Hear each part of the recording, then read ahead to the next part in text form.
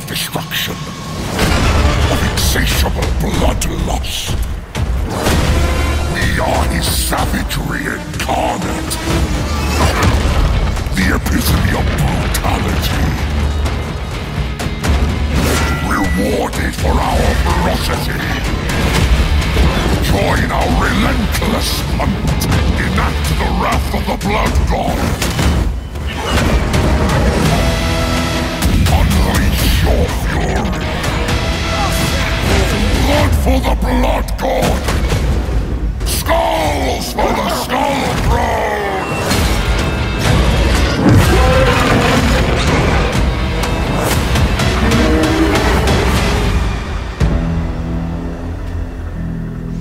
Khorne cares not from whence the blood flows, only that it does. So I'm making a video here for my brother who just recently got the game, and for Charlie, who I've told several times that I'm going to make him a video, which I have. I just wasn't pleased with him and ended up deleting him. And I'll be playing on GeForce Now, going over some of the unique things about playing on GeForce Now as opposed to normally playing on Steam. And GeForce Now is all based upon your bandwidth, and I have Verizon Fios, and minimum required ping in milliseconds is 80, recommended is 40. Verizon Fios, I get 10, so I can run everything max settings, and it is great. So as we load up, we're going to go over to the mod manager, and it has to sync with the cloud each time for your mods. And I don't typically play with any mods that affect gameplay. I pride myself when I stream on being able to play campaigns without mods. But the better camera mod, just better camera for battles. Brighter borders, which are supposed to make the borders brighter. Why the company can't fix it themselves is just a testament to how bad they are. And I also use the Decline Diplomacy mod, which isn't a big deal with Skarbrand. Go ahead and load up here. Also got a new headset today. When I say new, it's the same headset I had, but the right headphone had lost a bit of volume, so now I can actually hear through both ears now fully, and it's nice.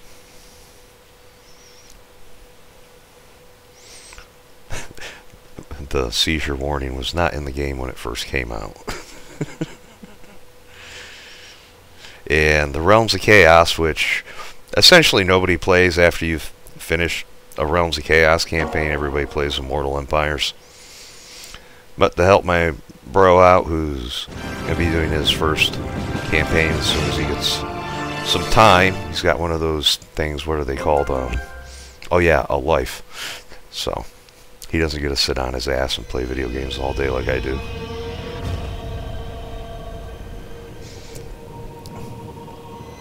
I'll go through the cinematics and everything. If you don't want to watch the cinematics, you don't want spoilers, just go ahead and skip through until I get to actual gameplay.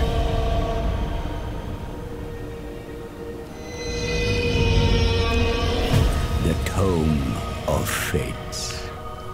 It reveals the secrets of the past, the present, and what may come to be.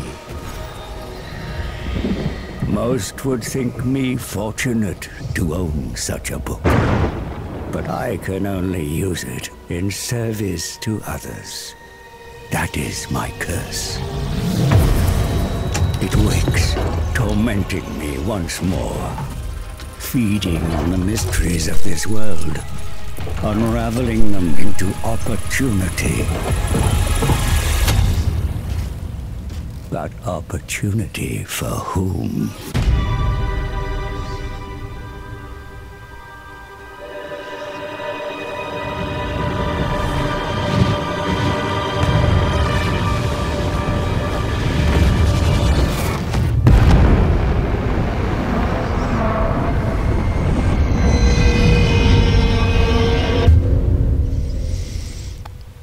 Okay, so using GeForce Now, it does not save your graphic settings in this game. So you always want to first, every time you start it up, you want to go over to Options, and you want to switch the quality to Ultra.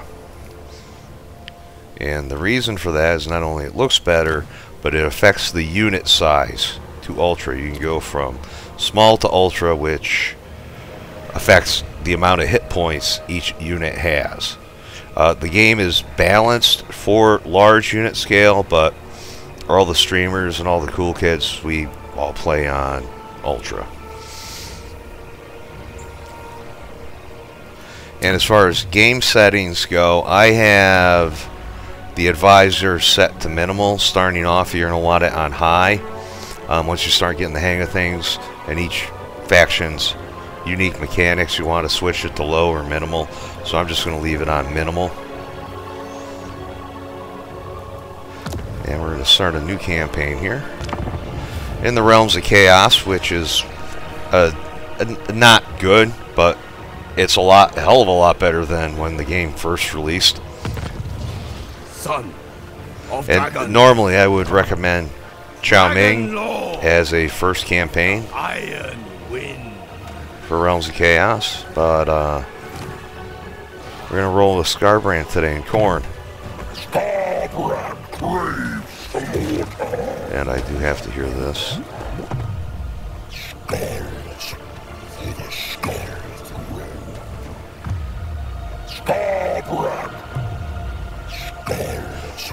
Now, anyhow, you'll hear it in the game. Blood for the Blood God. So when I play Immortal Empires, I always play on Legendary Campaign difficulty and very hard battle difficulty, but Realms of Chaos is such a bag of ass, I'm only going to play on very hard. The differences in campaign difficulty, ranging from easy up to legendary, is how many units the opposing armies yield, how the battle difficulty, they changed it, is affects the auto resolve, and I'll get into the specifics about it, but I don't want battle real sim mode. On legendary difficulty, you can't manually save, so you make a mistake, there's ways to get around it, but after it's made a save, you're stuck with your decision. Incremental autosaves will save up to 5 turns by default. It will save it to the cloud. And let's go. And hopefully I made a video last night, but I fucked up enough that I decided not to upload it and give it another shot today.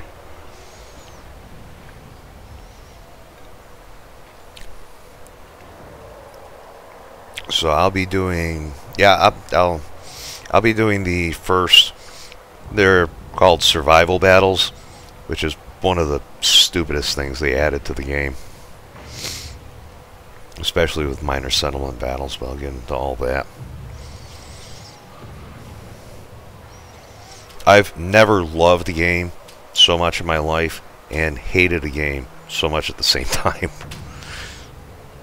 I'll try not to focus on my frustrations with it, but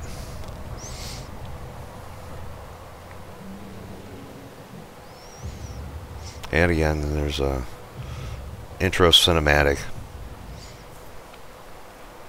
So, spoiler alert. Sort of.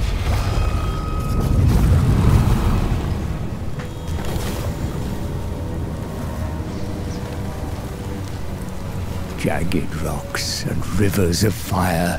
Here I found the greatest of all bloodthirsters. Bones of all that walked or crawled littered his lair. Skarbrand, rage incarnate. I had but a moment to make my case. The time it took to sharpen his murderous blades. The demon had spent millennia harvesting skulls to earn the forgiveness of his master, the Chaos God, Khorne. The skull of Ursun would gain his favor. What do you know of Khorne's favor? Nothing, mighty Skarbrand. I am but a servant, ready to aid your slaughter. I can smell the magic on you, Seer. I'll take your skull. Why take mine when you can have the skull of a god? Let me guide you through the maelstrom to where Be'lakor imprisons the bear. Take his skull.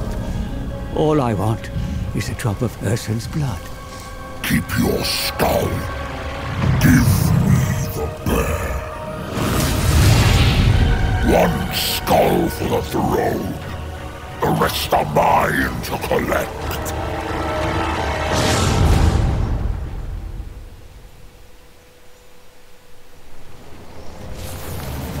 Our goal is to take the head of the god bear. A worthy trophy for the Skull Throne. Find me skulls, little man. All yours is next. At once, mighty Reaper. The whole region is awash with heads that will easily be parted from their necks. Here is your first prey, a mortal army wishing to catch the gaze of the blood god. Instead, they draw your attention. Slaughter the mortal insects that infest this region, and claim Bloodfire Falls as your own. Further afield, you'll find plenty more enemies to rip asunder. The forces of hated Slaanesh cower at the monolith. Or perhaps seek out more of Khorne's disciples. Not to ally with, of course, but to kill. For your father cares not from where the blood flows. In the south, you may encounter greenskins. Then there are the Norse. Mortals who will worship you if you let them, or introduce them to your twin axes. If you continue your trail of destruction south, then even richer lands shall be in reach. The fragile souls of Kislev and the Empire will fuel your rise to ultimate power. Only the spineless occupy such settlements. Followers of Khorne bring slaughter, razing everything until there is naught but blood-stained ruins. The more skulls you take, the easier it will be to enter the realm of chaos and seek the dying god. So, let the blood harvest begin. Alright, so let's get rolling here.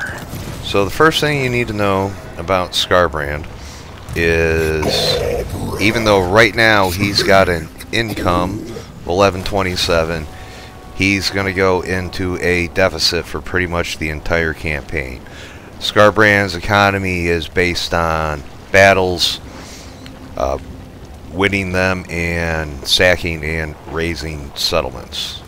So real quick, let's get to the battle difficulty, which is at very hard, and the stats modifier. So if you were to set it to easy, you would get bonuses for yourself. You slide it up to normal, which would be around here, so you get less bonuses.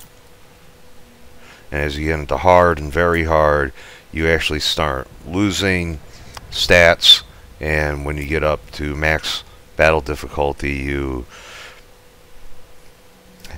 have the maximum debuffs.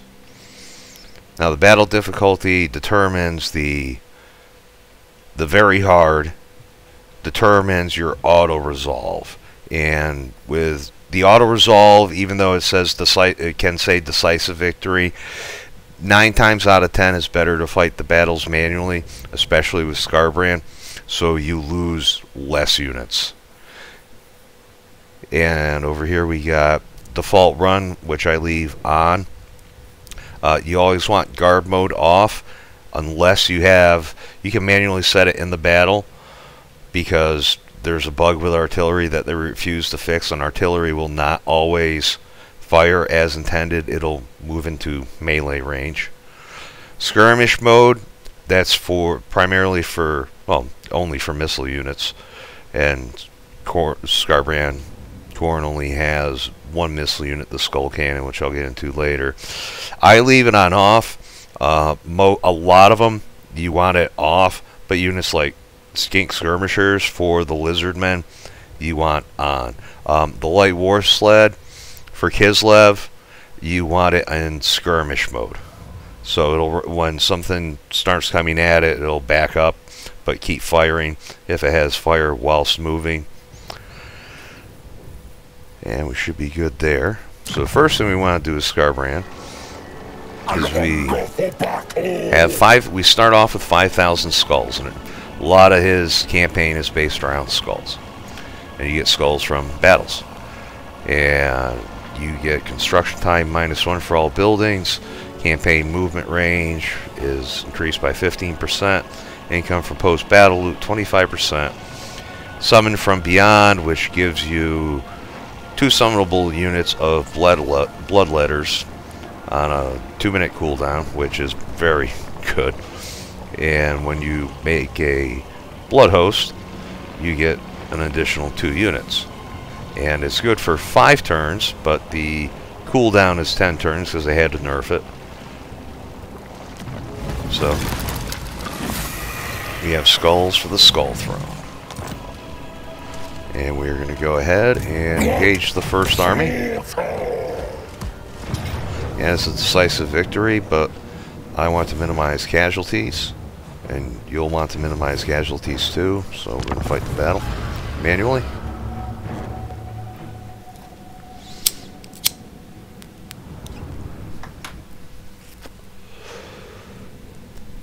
And Skarbrand can literally win this battle, and I could leave all those units back. But I'll show you how to fight this one. The only unit you really have to, well, you don't have to worry about it. The ones that's going to do the most damage is the Marauder Horsemen here for the Norscan faction. As they fire, I believe they fire whilst moving. We have units to deal with that. So I'll put 1 cavalry over here, another cavalry over here. Actually, I already screwed up my groups.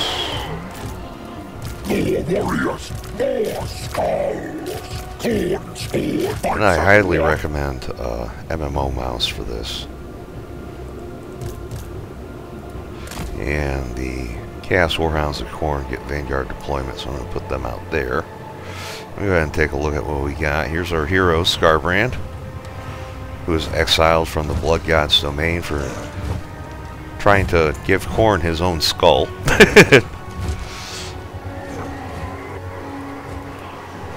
I'll get into lore at a different time, but we got Skarbrand up front. We have a Blood Shrine of Khorne, which is an excellent unit. We got our Bloodletters of Khorne, who are mortal worshippers of Khorne, who have died and been turned into lesser demons, minor demons. We have our Blood Crushers of Khorne over here. Excellent cavalry.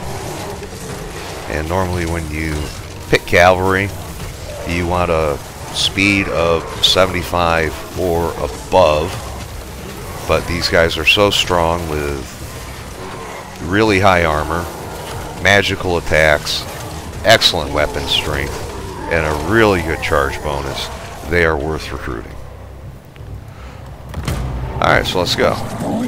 So I'm just going to move Skarbrand up here, and it's on default run, and if you hit R, it takes it off run.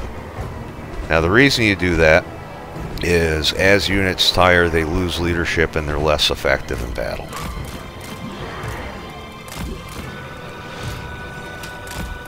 Get my Marauder Horsemen up here. Slowly move up my Bloodletters. Now there's their lord, and if you watch the Zurkovich leadership video, bro, you'll know that they suffer a leadership penalty when their lord dies. Alright, so we're good now. So we'll charge in Skarbrand, and we'll pop our blood letters.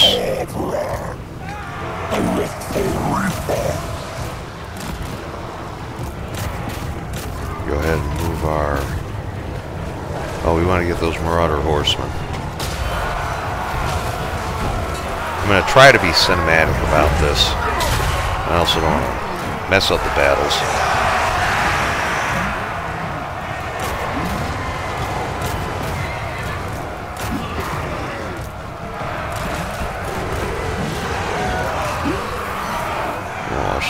Charge here.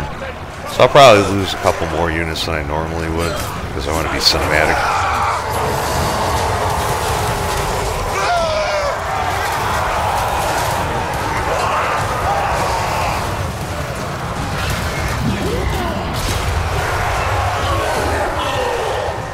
Okay, so now let's get into cycle charging. So I got my Blood Crushers there to get the charge bonus for a brief period of time. And I've already won, so I don't even get to show you cycle charging. But you want your shot cavalry to charge in. They get a bonus when they're charging, which you double click on. So you get extra damage. Then you can manually pull them out, or you can hit J, and they'll cycle out. They'll back off, and you hit J again, they'll charge back in, continuing to do the extra damage. But alright, so that was easy. And we are going to go, we can get total favor, which is gold. So Demons of Chaos get favor. If I call it gold, it means the same thing. Units replenished by 10%. We didn't lose anything. I don't think I even took any damage, so I don't have to worry about that. Or we can get 83 skulls, and we'll just go ahead for... I'll take the favor, I guess. Alright, so...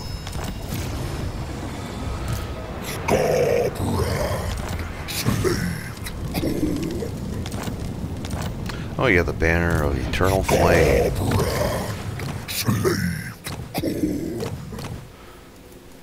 Even though I can't get to it, I thought it just said I got the Banner of Eternal Flame. And we're going to go move up here. Now, Skarbrand is, the Demons of Chaos are a quasi-horde, which means they don't, as long as they're in camp or in raiding status, they won't undergo attrition. And Skarbrand can go into Demonic Portal, which is in camp stance for other factions, which most factions, other than the Greenskins, you have to have so much movement range here, and I've already used it up, but that's your movement range bar. So we'll go into encamp stance here, which allows us to do global recruitment. And we'll go ahead and get 2 units of blood letters. And we also have a Blood Reaper hero. We'll move him up. He can't quite make it there. Alright, now this icon indicates a special building in the settlement. Legion points gained, which we're not going to have any alliances with Skarbrand. Everybody hates him. Even the Coordinate factions hate him. Diplomatic relations with Demons and Chaos. Playing Skarbrand is not about making friends. It's about killing people. So, the Dimensional Tear, you have 2 different... With Skarbrand, you have 2 different ways of building your settlement. And we can recruit Blood Reapers from here, but the unit I really want to go with is going to be the Chaos Warriors of Khorne. They have better survivability. But to build that building, it would take 5 turns, and I'm not worried about my starting settlement. And we would also be able to recruit a Cultist of Khorne from this building. Forsaken, Fleshhounds of Khorne. We'll hold off on building that. Most of the time you want to keep your capital, your starting settlement, even if it isn't a 7-slot settlement. See here, you get the capital, you get 7 construction slots, so you can build 70 of these buildings as you move up. And over here, your minor settlements, you can only get 3. And for research, we want blood feasting, which gives us the ancillary Blood Feaster's banner, which gives us strength from flesh, which heals for 20% if whoever has it is in melee, and the upkeep for Blood Oaths, which I'll get into in a bit, is reduced by 5%, so you always want to go with Blood Feasting first. Khorne's army requires more. And we also have Unholy Manifestations here, well, which, let's go ahead. It fuels rage. So at tier 1, which is based on the amount of Khorne corruption you get, and you can find your Khorne corruption here, which is increasing. It's at 22%. You get more control, vigor loss reduction, melee attack +2, and charge bonus 8% for Khornate units. And we'll go ahead and pick Skarbrand here, and basically what it does,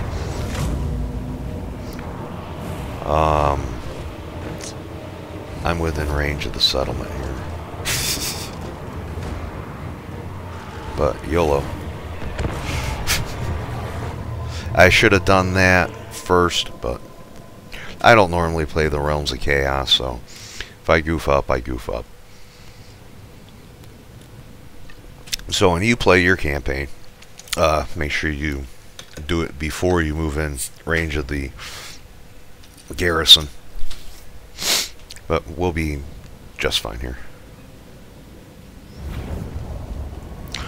because Skarbrand is one of the top combat lords in the game.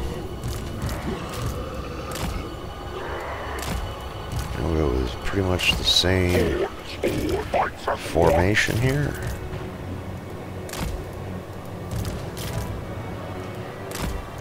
And their reinforcements are coming in from there. Now I have a chance to wipe them out before they even get here.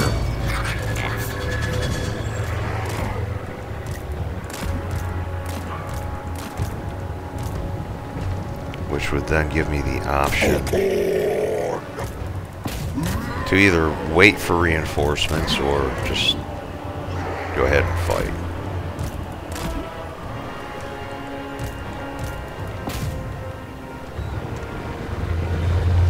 And they'll be here in a minute and 32 seconds, so I have that much time to wipe this army out. I'm going to pop Raging Body, which forces other units to attack Skarbrand and not what they're supposed to do.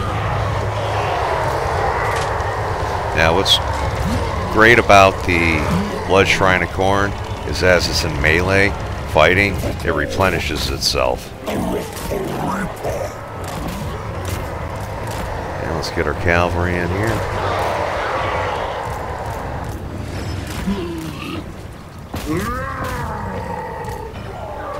The exiled one.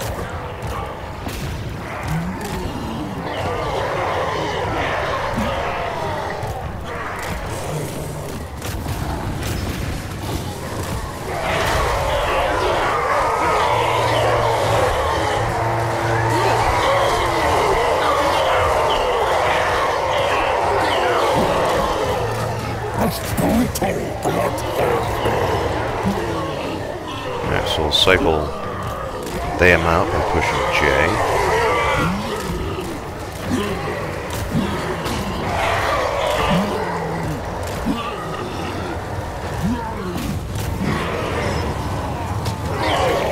And you'll have to forgive my lack of enthusiasm for playing around the Chaos campaign. And we'll just mash them up.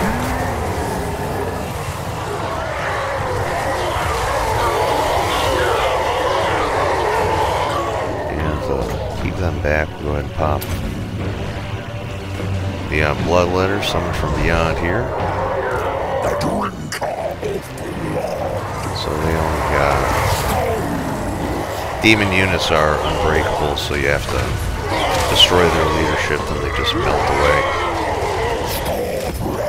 Here, go ahead and straighten out our formation here.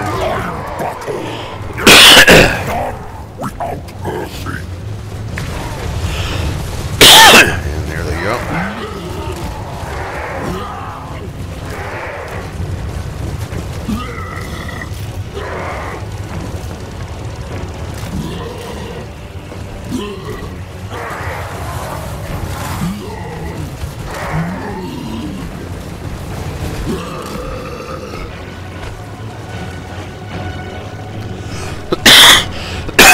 We'll let them come to us and move our cavalry into position here.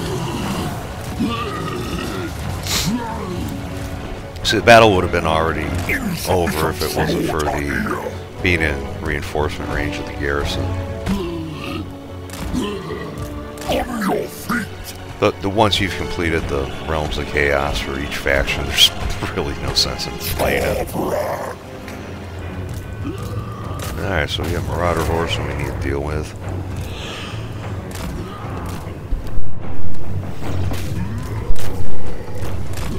There are other units up here. Now, even though we did take a little bit more damage here, they'll already be destroyed by the time we actually engage them.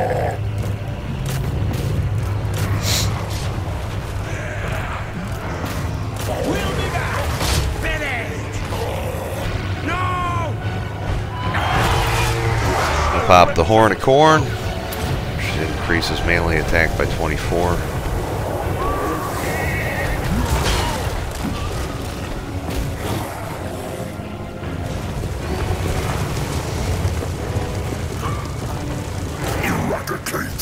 Chaos Warhouse are no danger. Should be able to regenerate some health here on my Blood Shrine.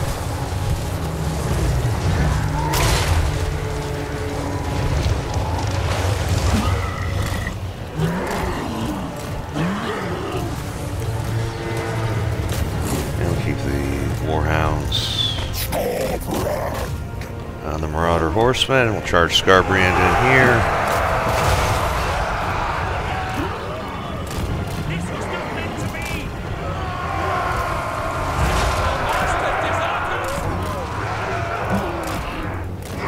And get them away from there until they've engaged Skarbrand.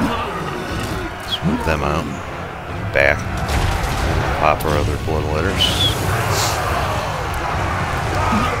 Yeah, I could have done this much better.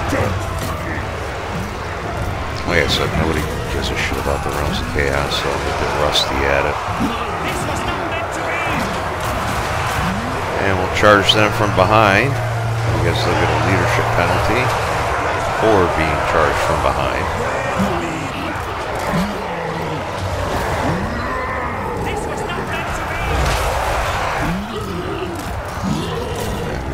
Blood Shrine back up here.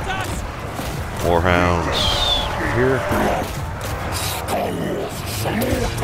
Rage embodied.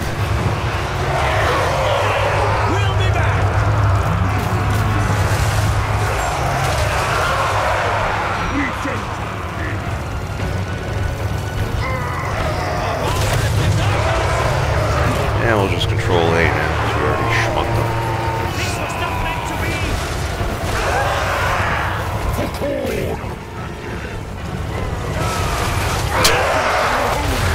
I love that animation.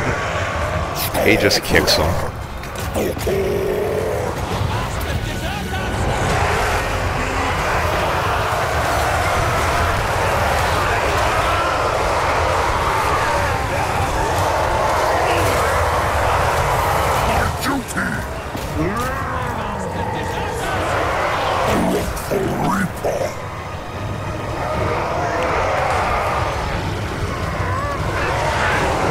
One unit left.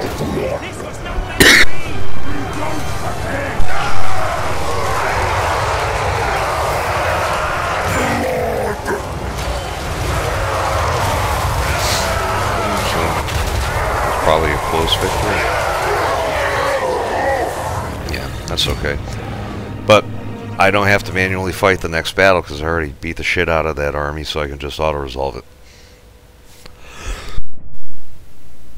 And as soon as it pops up, I'll explain to you the unique mechanic Skarbrand has, bloodletting. And the 2 battles we fight on 1 turn increases his bloodletting.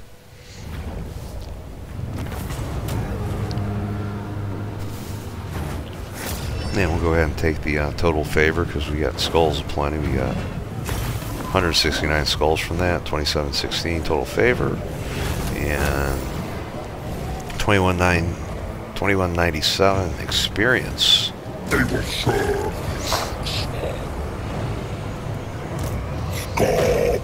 Yeah, I should before I well see now because it increases his campaign movement range after battle. I'll go ahead and merge the units. Blood. And you can go away. Are they worthy of Khorne? Wrath incarnate. So I'll explain later on when it's relevant. If I move here, let's not risk it. Let's just engage. And my hero's out of movement range. So I don't... That's not going to make any difference because they're already so beat up. So I'll auto-resolve it. So after Skarbrand attacks a settlement, you have the option of you can occupy it, which you normally don't want to do. 9 times out of 10, 99 times out of 100, you don't want to because it costs you 2,500 skulls. You can sack it, which will give you gold and a little bit of casualty replenishment rate. You can raise it and get 1,000 skulls, or what you usually want to do is Blood for the Blood God, which gives you a Blood Host. And a Blood Host is an additional army. Now you have to pay the upkeep on it, but you don't have to pay supply lines, which isn't up here. I don't think they even put it up there anymore. Each additional army you recruit, all the armies that you have gradually increase in the upkeep amount. So we got a whole second army here of 12 units, which will undergo attrition after a couple of turns, and there's ways to improve that. So we're going to go into Demonic Portal. If I call it in camp, it's the same thing. And we are already in a deficit of just -7, but we got... He makes so much from battle, and not just sacking settlements, but the Blood Host. We go ahead and recruit our Bloodletters now. Now you don't... Well, I'll get into it in a second now that I'm finally done with turn 1. And we're going to go with Root Marcher. Campaign movement range +5. And we are going to go with casualty replenishment right off the bat. He hasn't been in a battle yet. So Skarbrand's bloodletting. Every battle, he wins battles, the bar goes up. And here his upkeep is reduced by 5%. His growth, which I'll get into in a second, is increased by 25 points. Casualty replenishment rate +1. And as you move up, now upkeep's at -10, growth at 45, casualty replenishment, Khorne corruption, and global recruitment duration is reduced by 1 turn. Now, population surplus and growth. Skarbrand doesn't have a building that actually gives you growth. Your main settlement here gives you growth +5, which is absolute garbage. And you need population surplus, and from the buildings he's getting a total of 5. Building he's getting 5, from his bloodletting he's getting 45. Now he needs 125 population growth points to get a population surplus point, and you need 2 to build to tier 3. You need 4 points to build to tier 4, and 5 points to build to tier 5. So growth is good. Now, you don't want to occupy this settlement, waste the skulls. The way Khorne works is cults will manifest. They will essentially settle themselves. And we'll see that in action here before too long. Now, we don't need Forsaken of Khorne right now. We eventually get Fleshhounds of Khorne, but it costs $13.50. We're saving our gold. So this is a situation where you don't normally want to build that. Alright, so that was a fairly long turn one, but productive.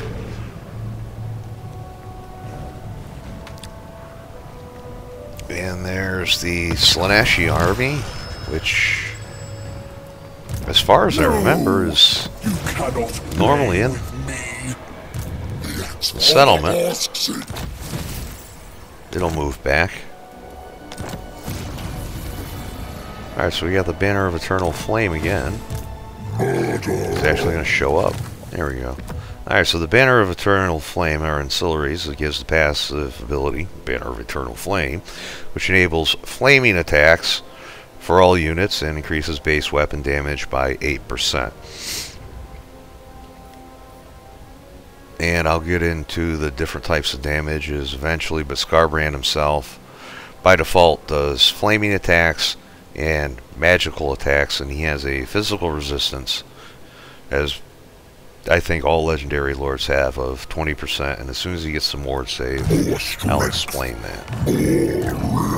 Alright, so I want to kill that army here, and they're in force march, but I don't have enough movement range with Skarbrand to get there. I don't have enough to get there with him either. So we'll just go ahead and move the Blood Host up here. And I'll put Skarbrand. Well, actually, yeah, this is completely different from the last time I played this, because that army right here usually just sits in the garrison. But they only have that one settlement left, I believe. They've got 3 settlements, so he's going to end up making a line for my capital. Never expect the AI to act like an intelligent, rational human being. The AI is not good. It's actually fucking terrible. It's more annoying than anything else. So he's going to end up making a line for my capital. But as the garrison, I got 7 units in the garrison. You see what units you have as you click on the garrison details. But I do want to get my Chaos Warriors at Khorne and my Cultists at Khorne. And so we're at minus 527. We don't really need to recruit here. And that's good for that turn. And I forget, it's turn 50? I think it's turn 25 for the first one. You get the 5 or 10 turn warning for the Chaos Rifts opening. So one thing that I do, instead of having Skarbrand, these armies are normally very, very disposable. So I usually charge them in first. And I will fight this manually if it's a minor settlement battle. And I'm going to move Skarbrand over here to the 11 o'clock. Now, when you engage settlements, like he's at the 2 o'clock or 1 o'clock, more or less, somewhere between, maybe 1:30. When he disengages, other than this right here, he's going to bounce back in the same direction after the battle. So you want to position him in the direction, you want to position your engaging army in the direction you want to be going in. Now, I want to be going up here. So that's where Skarbrand is. He's closer there. And your hero, there's the campaign movement range bar. You want to embed them after you've moved your army because it reduces Skarbrand's campaign movement range. It went down a little bit, not much because it wasn't that far, so I planned it that way. And if this is a minor settlement battle, no, it's not, and this is an absolute slaughter, so I don't need to fight this manually. Skulls for the skull throne. This case, I'll go ahead and sack it to get a little bit of income. Loss is ephemeral. The harbinger of doom. I'll go ahead and put him in demonic portal and recruit myself.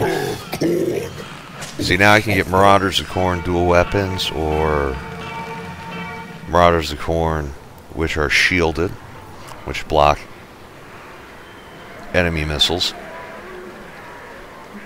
And we'll just go ahead with the Marauder. Well, let's go with dual weapons because Slaanesh doesn't have any missile units at all.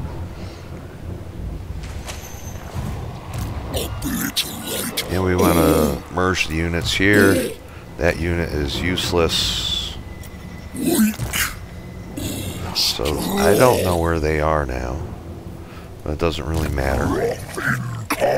And we want to increase mobility first.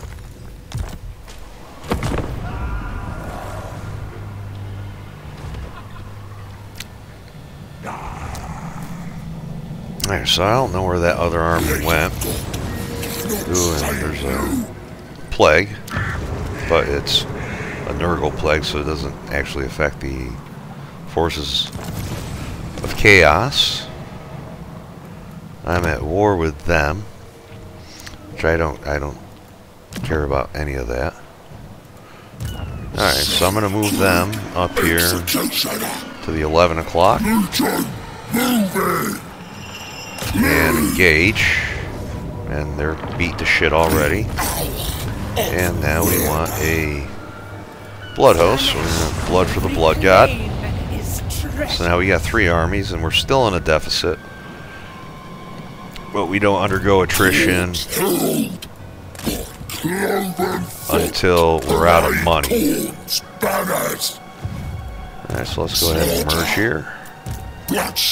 They're fine. And I'm going to put them in force march because I don't have anything to worry about. But if you put an army into force march, you get 50% campaign movement range, but they can't retreat from battle. So if Skarbrand was to be in reinforcement range of this army, and they attacked that army, Skarbrand wouldn't be able to do anything. And we got another blood host here, which is... got no campaign movement range. And now we can get our cultist to Khorne. Carl. Bludgeonous slaughters my evil deeds. That's a Megadeth lyric. So he gets melee attack of 5, weapon strength 10, weapon Bad Hat, which is from Jaws. That's some Bad Hat Harry. Khorne corruption. We want the melee attack and armor piercing weapon damage. Cultist of the Blood God. Building upgrade available. I just going to turn that notification off. You can choose. In game 2 they put in the notifications, low funds. Yeah, I'm fine, bro. So I'm still at war with that faction that's to the east of me, and I don't care because we are going right for Nikari.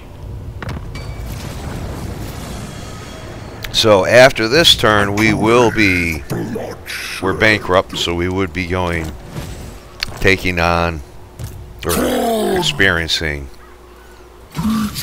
attrition. So they can't get there in regular march, but we're going to go ahead and put them. Now that red circle there is reinforcement range. It's also the zone of control.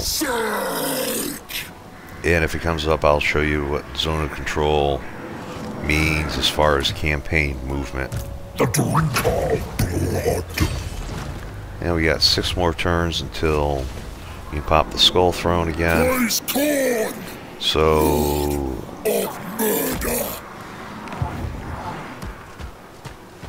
I want to don't quite remember exactly the layout here, but it doesn't matter. So we're going to go ahead and declare war on this faction.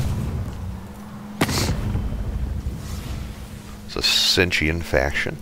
Leave while you can. And there's absolutely no point in fighting that because I have a lot more than they do. But we want to assign the Banner of Eternal Flame to the Blood Reaper. Not Skarbrand, because each unit can only carry one. And he's usually right next to Khorne anyhow. So just auto-resolve that. And we'll go ahead and sack it. I mean, I could undergo attrition for a few turns and get another army, but yes, he already has me without supplies to sustain him. It's a bit of a bug. Next turn it'll go away. But like I said, they're quasi-horde, which means they don't need a settlement to not undergo attrition. So put them in Demonic Portal. As if I left them in normal campaign movement range, they'd be losing units each turn. And we want more casualty replenishment. And for our Blood Reaper, we're going to go with weapon strength and charge bonus. And I don't see that army up here. We'll move our cultist up. Pretty good unit. He can summon up to 3 units of Bloodletters and up to 2 Bloodthirsters once he's leveled up. So we want to get to and take out Makari ASAP. He is our #1 adversary. Each of the, well, between the 4. Alright, so I got strength from flesh. Between the 4 mono gods, there's rivalries. Khorne hates Slaanesh and vice versa, and Nurgle hates Tzeentch and vice versa. For the 4 brothers, they don't get along very well. That's why they're constantly at war with each other. It's called the Great Game. So we got this. We got a unit, 15 unit army up here.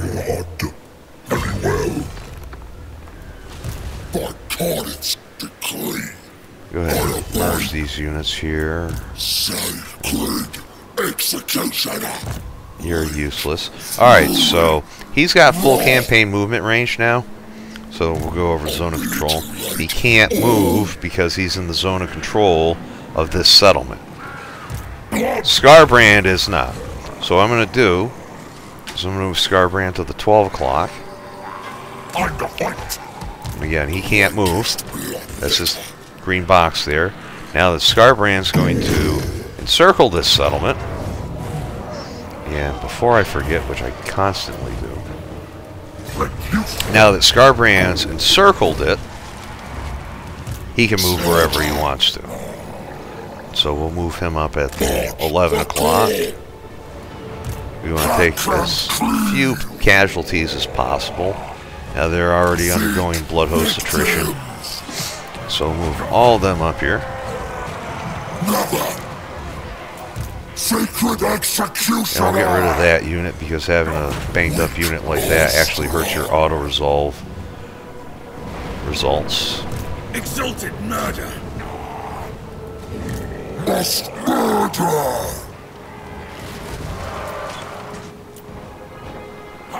And so this is, it's not worth fighting because I already beat him last turn. And we're going to get another Blood Host, which is going to give us attrition next turn. But we got an additional army. Bloodshed. Herald of Khorne.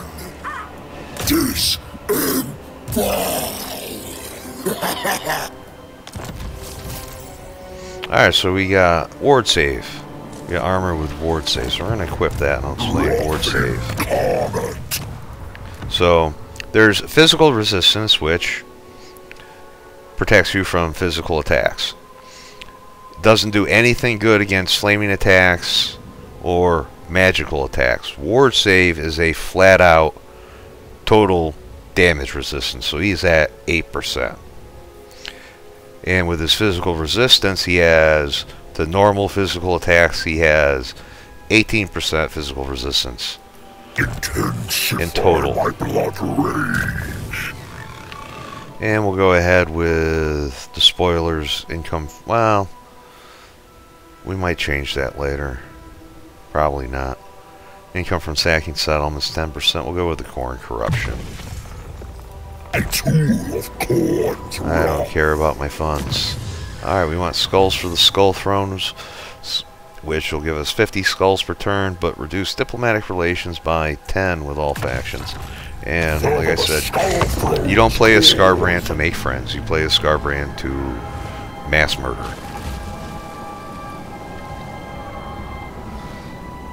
And I'm going to go be grabbing myself a beverage here in a moment. So, alright, so we're bankrupt again. Done for the Blood Wolf. Humble yourself, apostate. So we're not at war with them. Destruction for all. Yeah. Spread ruin on them. Master of blood. Demons, go further. Or go. Actually, now that Wrathful Fiends, we're gonna move them up here. We're gonna go to war with them too. Slaughter. Sacred executioner. They don't have enough campaign movement range, but The Wrathful Reaper. I'll go ahead and declare war on them. And we'll be coming across Nakari before too long, so they have another army up here, so let's take a... We'll do it. We'll go ahead and manually fight the siege battle, I suppose.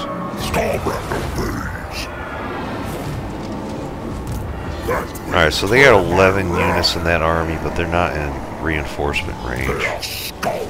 Alright, so while this blows up, I'm going to grab myself a beer. We got our banners assigned. And siege battles fucking suck. Right back.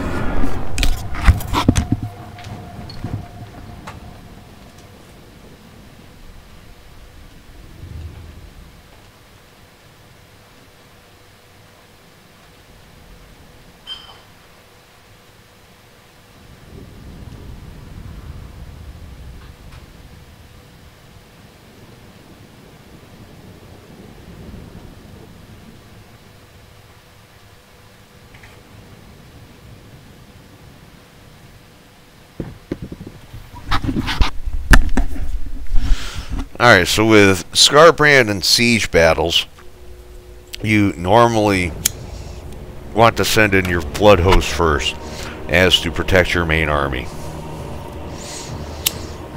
Because they're pretty expendable most of the time. You don't give a shit about them, but you want Skarbrand and his army to be ready to go. So we got 2 reinforcing armies, and you can move to an extent where your reinforcements come in game 3. There wasn't reinforcements in games 1 and 2. So we'll just go ahead and bring both armies over here. And what I'm going to do is I'm going to move Skarbrand and Blood Reaper. We go back here.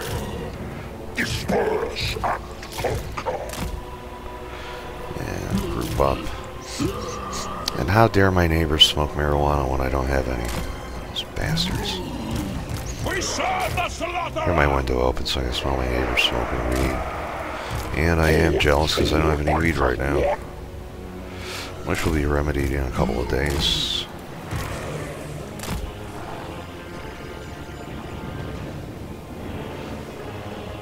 Alright, so we're all set here, and I can just send Skarbrand in. I just need to... there's the gate right there.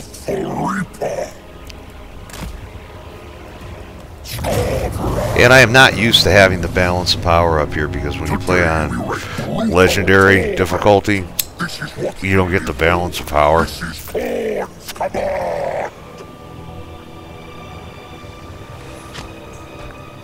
So he's got to knock down the gate here. And they're firing on them, but they're small targets. Alright, so I'm just gonna have them retreat, withdraw, so they don't take any damage from these stupid fucking towers.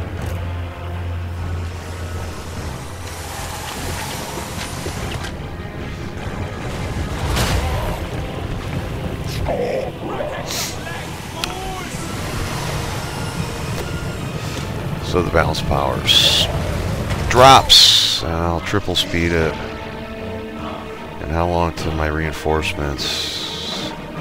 Not long. Alright, so I'll let Skarbrand do his thing here. The drinker of blood. And they can just chill here by the door. I don't want them to take any damage. And let's try to be cinematic here.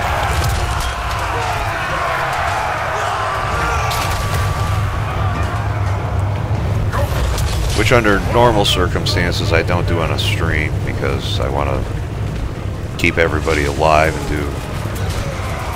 take as little damage as possible. That's one of the reasons I like doing co-op campaigns with people and streaming them, is because when they're fighting their battles, I can be like the director and just sit back and show everybody the battles. Alright, so now I got reinforcements, and I don't care about these guys. So they can just charge them on the walls and move our other units up here. So Skarbrand's already got one. He gets 2 self-heals while in melee combat.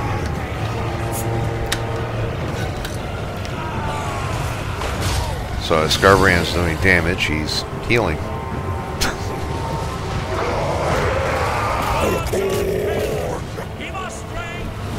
Alright, so we got 2 Chaos Fairies. Chaos Furies, I call them fairies. They're kind of useless. We'll put them on the missile units.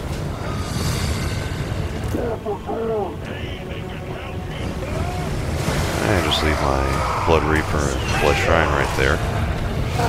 Till backup gets here. Well, my Bloodletter's supposed to be coming up on the walls.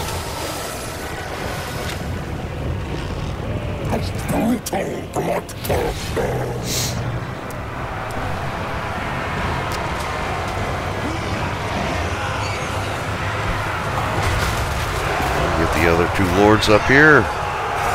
And the Furies have engaged the Marauder Horsemen.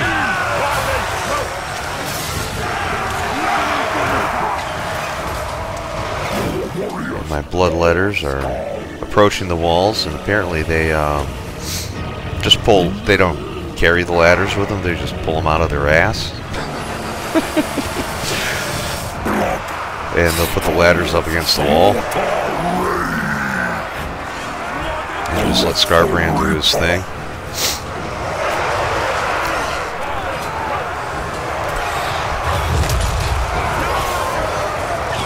Yeah, I suppose I can bring my Blood Reaper in here. I got another Blood Shrine from the Blood Host Army. And they'll go to work. Insufficient slaughter here. My duty.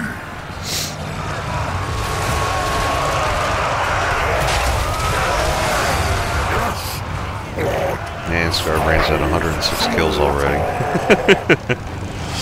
And as my reinforcements got here, the balance of powers shifted once again.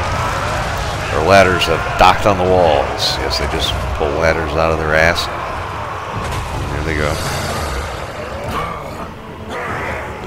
Get up there.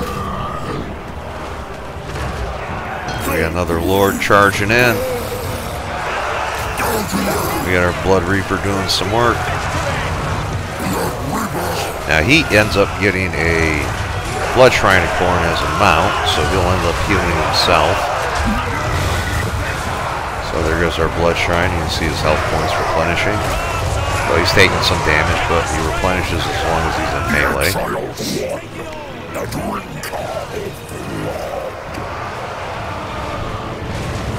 And I'm already bored of this, so I'm going to do an advanced tactic. Control A, and just blob everything.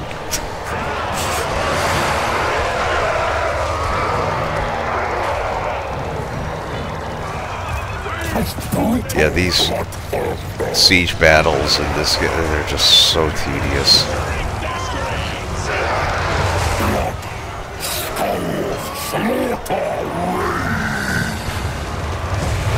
Alright, so he's taking some damage. Let's back him up.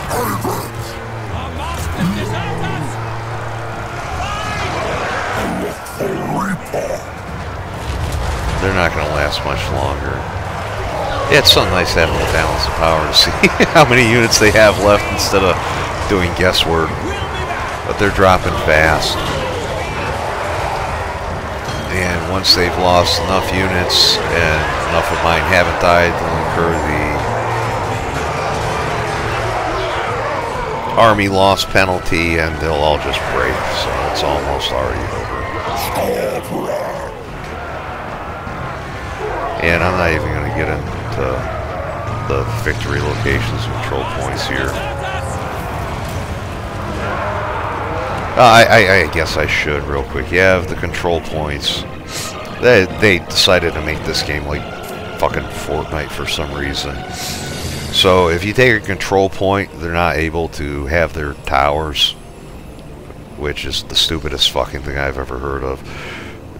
Other than the Roman Chaos campaign itself, because why would you build missile towers within your base? Because you're more likely to hit your own troops, and friendly fire is very much a thing here.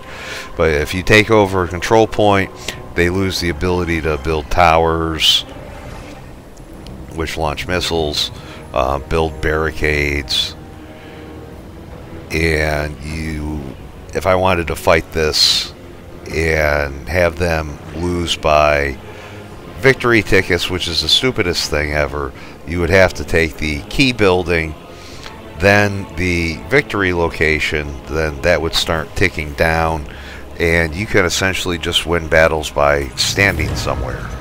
Pyrrhic victory. That was only Pyrrhic because I withdrew my first army, which counts as losses. But all my units are in pretty good shape. The Blood Reaper took a little bit of damage, but he's fine. But my main army is intact.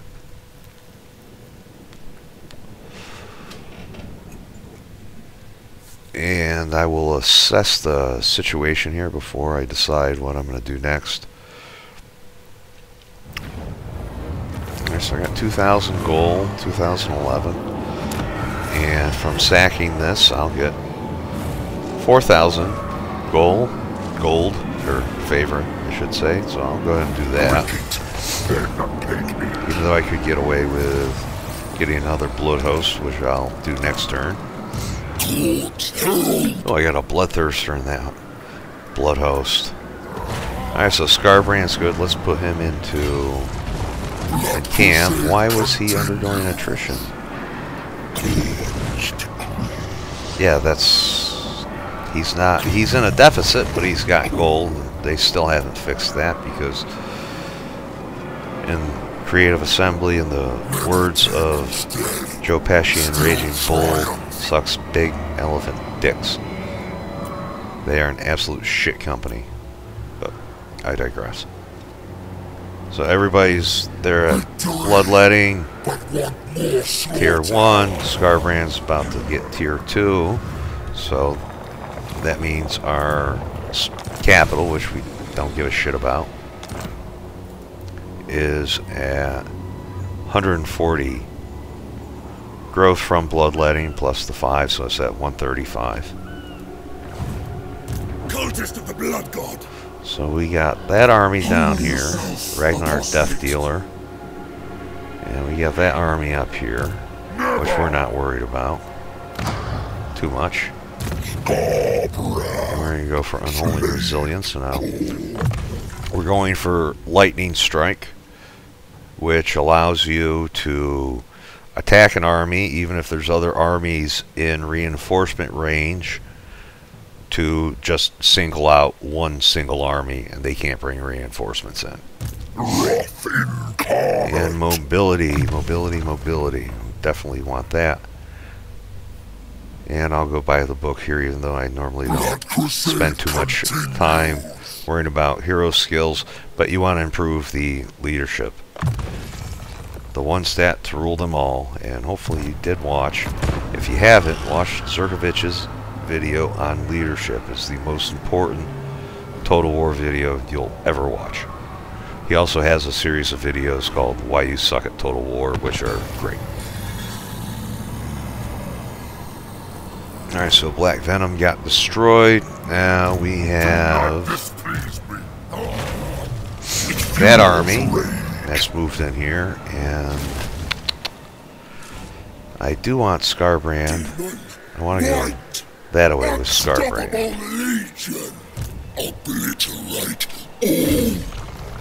Alright, so if you are in Force March, you get a Vigor in Battle penalty of tired. That means your leadership will drop. So you take them out of that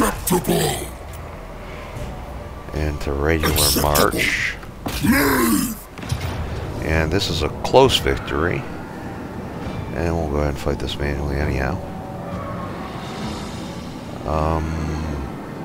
Control large army, I'll get into that, but we will control a large army. So we have to fight another siege battle. But, like I said, these other armies are expendable, so I can just charge them in, not worry about them. It's actually helpful because it reduces my upkeep costs, and I don't have to worry about them dying. And they'll engage everything, then Skarbrand will come in and clean up the mess. And keeping my main army intact as much as possible. And yes, if you ever install this on a PC or play it on a PC, you definitely want to put it on a solid state drive because load times take for fucking ever. Alright, so I don't care about any of this, so let's just go up the ladder. You guys take the gate. We'll go ahead and move our reinforcements over here, I suppose. And they're going to be here in 3 minutes. And Skarbrand 2.5. So we'll triple speed it.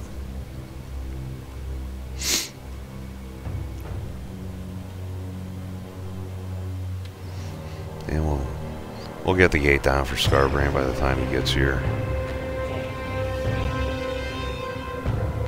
It should be down. And without reinforcements, we're screwed on the balance of power.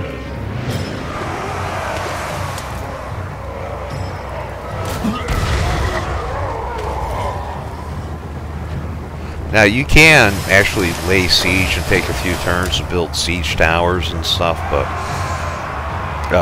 you want to fight as many battles in as short a period of time with Skarbrand as possible.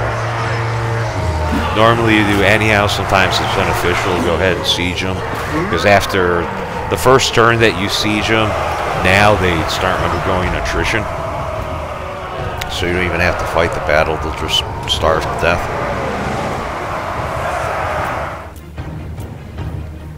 Oh, and one thing I do want to point out,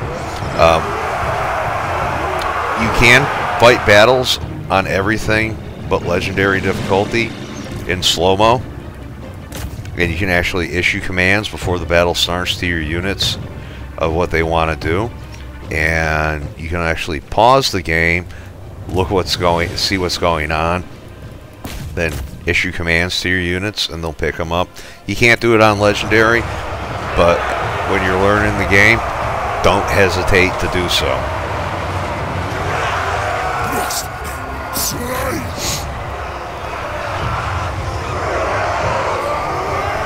You can pause the game on legendary, but it brings up the menu, and you can't do anything with any of your units.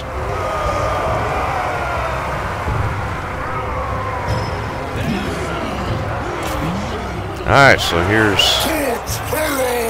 our hero, Skarbrand, and his Blood Reaper. So bring the Blood Reaper up here. And the Blood Shrine up here. And I want to keep my main army. I don't care about the Marauders anymore. So I'll send them up.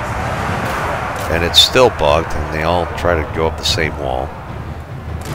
So I'll just move them up here. I don't care about these guys, so I can bring them up.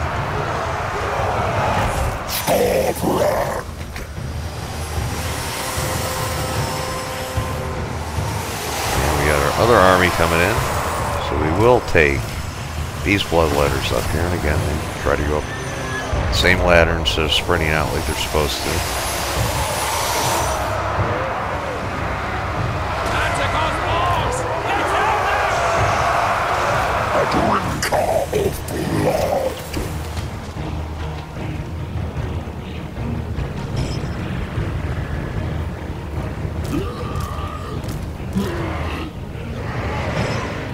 And once these units that are on, well, they're going to die, but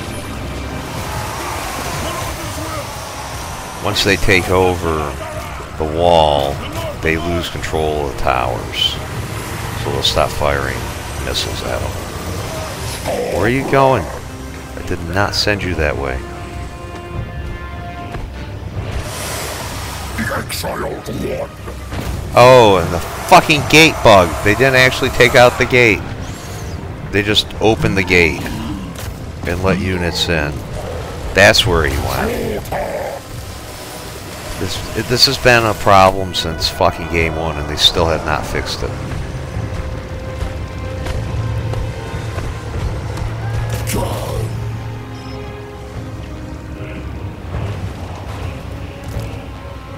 Where's he? Alright, get up there. Do work, son. Get up there and attack the fucking gate. This is why I hate this game. See, they opened up the gate again, even though it's... I don't think it's actually destroyed.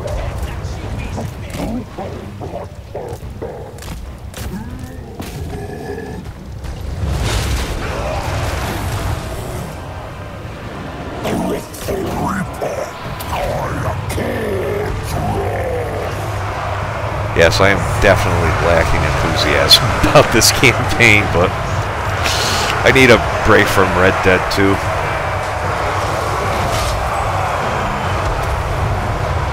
Which I started over again for the 3rd time. About 3 or 4 weeks. So I'm waiting for the DLC, which was supposed to come out in December, which the DLC before it sucked so bad they had to go back and fix it and delay Thrones of Decay, which earned the moniker of Thrones of Delay, which is probably very close to getting delayed again.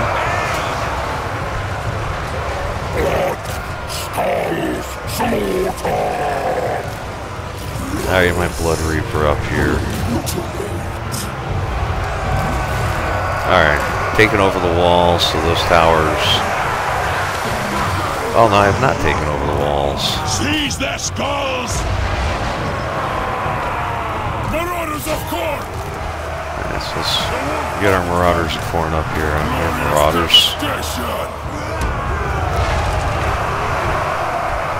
March for Khorne! Yes! Skarbrand! For Khorne! Skarbrand! Not my Blood Shrine, Blood Reaper will take too much damage. And of course, because they closed the gate, my fucking other lord stopped attacking or stopped moving. Half the time this game's as fucked up as a football bat. We serve the slaughterer! Weeping ruin!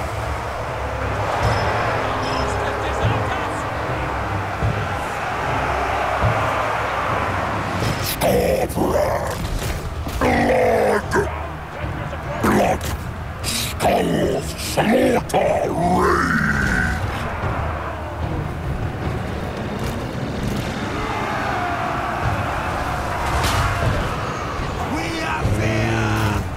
Yeah, let's go ahead and bring my cavalry up. Let's bring everybody up. Let's just control A. Axfather's marauders! Rivers of blood! We flee! Yeah, 626 units left.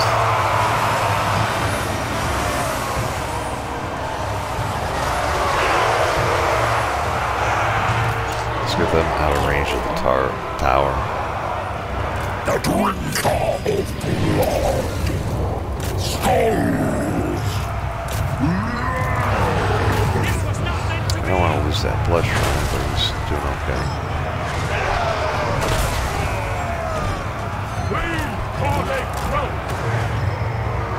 I should go ahead and take that out. Put those towers down. Jeez, those towers are so fucking annoying.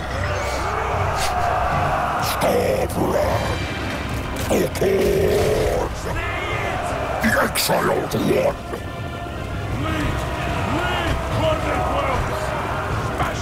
Yeah, my Blood Reaper's in trouble.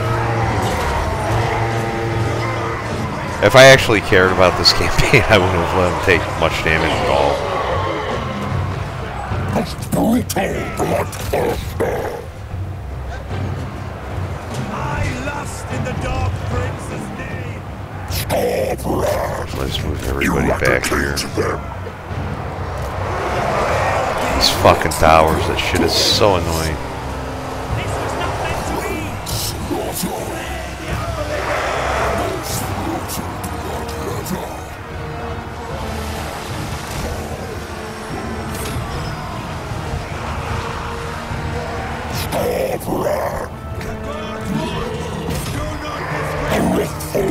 that!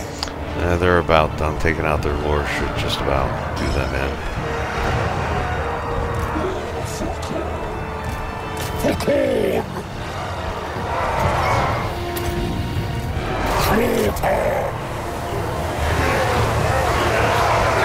Alright, that's it.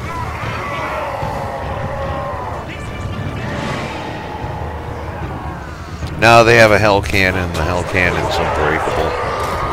So I just have to... All their other units broke. I just have to take out the Hell Cannon. And of course there's a fucking barricade there.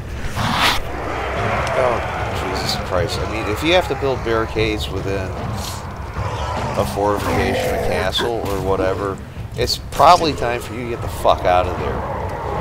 So why they did this shit? They're chasing trends like shit like in Fortnite. Just like they were chasing trends with their $100 million 6-year failed project Hyenas, a hero shooter.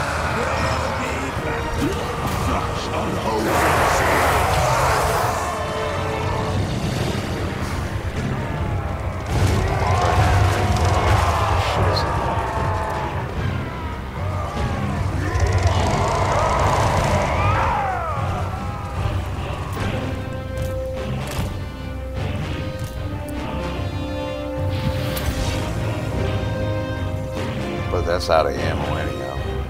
So nothing's doing any damage to me.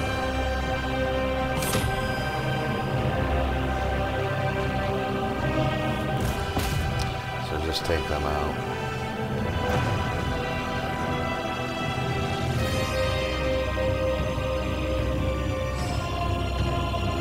And at the loading screen hitting the head here, so I'll be right back. These souls! My head Try not can't to miss me too much. Oh, I'm here. I suck at this game. Well, I suck at caring about the Realms of Chaos, I should say.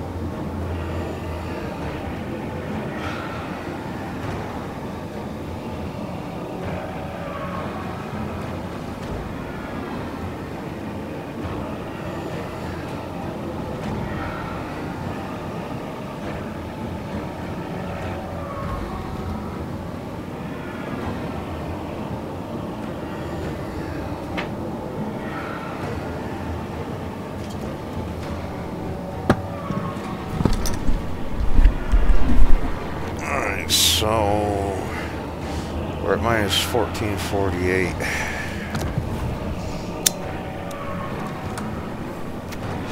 But we got 7,206 in favor, and we're going to do blood for the blood god. And I've demonstrated my point for the most part. So what I'm going to do is lower the battle difficulty to hard, so I don't have to manually fight stupid, pointless, repetitive battles like those over and over, and I can auto-resolve and get through a little bit more. You know, this isn't a live stream where I would be on legendary very hard. Like I said, this video is for my... Well, I have to give this disclaimer because I've posted several videos lately that's gotten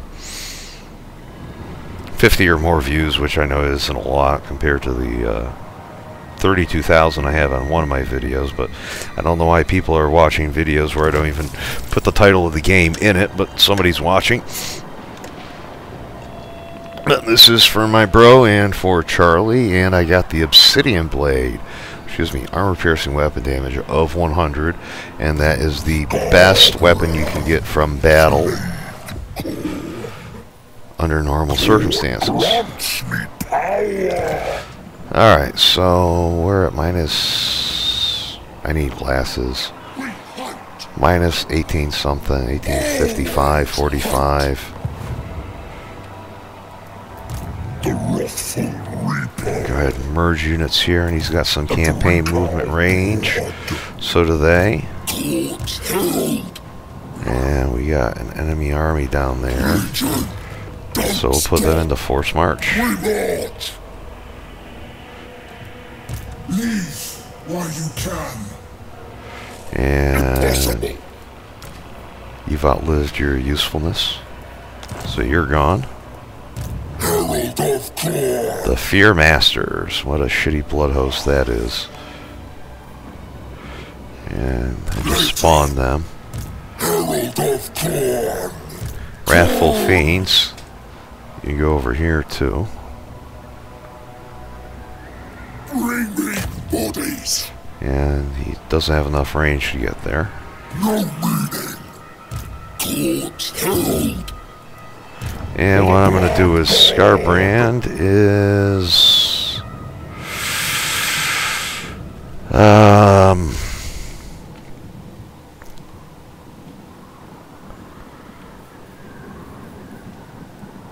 he has enough range to get there. So let's go ahead. I was going to... No. Wait. Yeah, he does. And that's a decisive victory. Am I going to lose anything? Not from Scarbrand's army. So I want to kind of get to the Chaos Rifts and everything else. You've seen enough battles for this. I mean, if you want to watch me fight battles, I'll be streaming again within a week or so. Crave bloodshed. Alright, so let's go ahead and merge our units here. You can go. You can go. And we'll go ahead and we want Chaos Warriors of Khorne.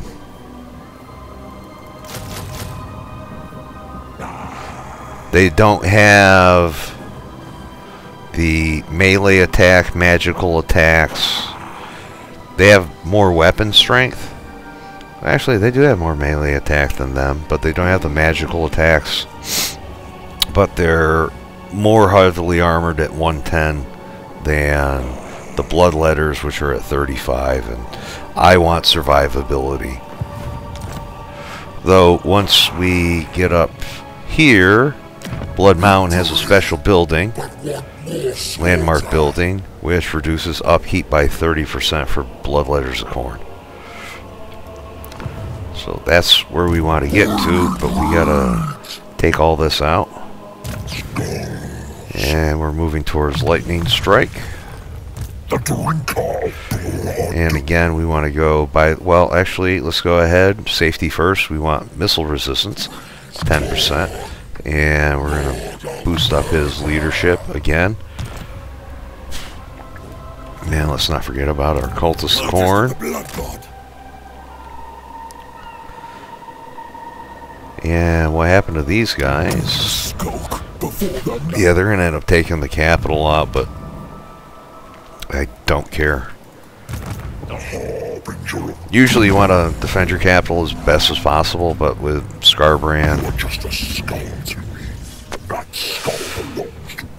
you just kind of YOLO. Peace treaty. I could take it and attack him next turn and suffer a diplomatic penalty with all factions, and people are more likely to attack me, but I won't.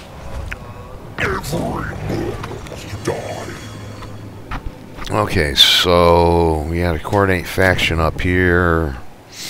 I don't even remember with this map, but here's N'Kari's. He's at war with myself and the Bloody Sword. I already.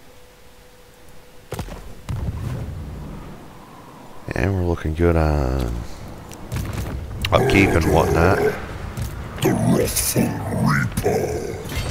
Let's move Skarbrand up to the 10:30 o'clock.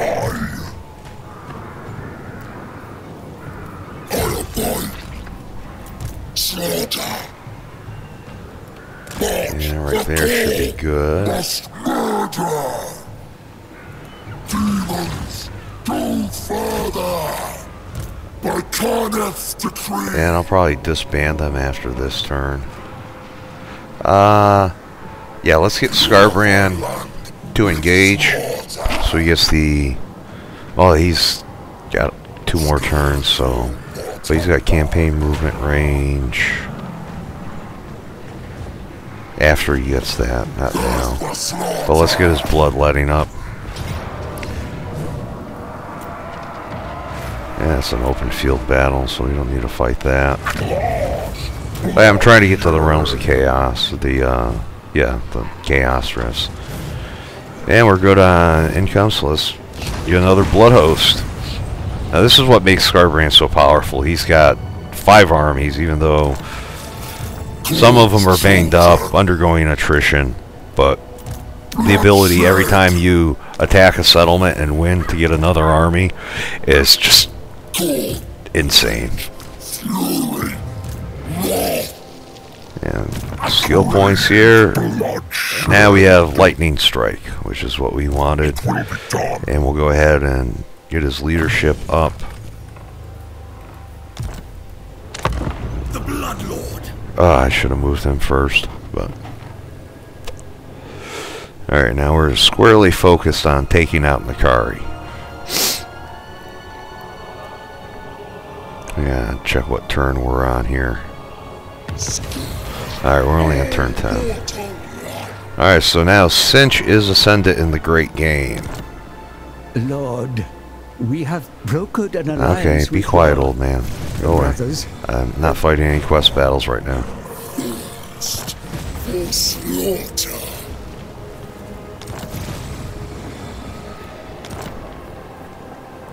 And we don't have any holy. We got 6 more turns until an unholy manifestation. Now, because the AI has gotten better about going into ambush stance, and they will catch you unaware, you want to send out the non-legendary lord armies first to avoid said ambushes, so we're clear of ambushes there. He doesn't have enough movement range to get up. And we'll put him into encamp stance, and we'll get ourselves some more Chaos Warriors. Get 1 more. And we'll bring everybody up here. And I will put them in Force March because I don't have that much to worry about right now. And I'm not playing on Legendary, and I'm not streaming, so if I need to save scum, then I can just do so. I feel nothing but fury.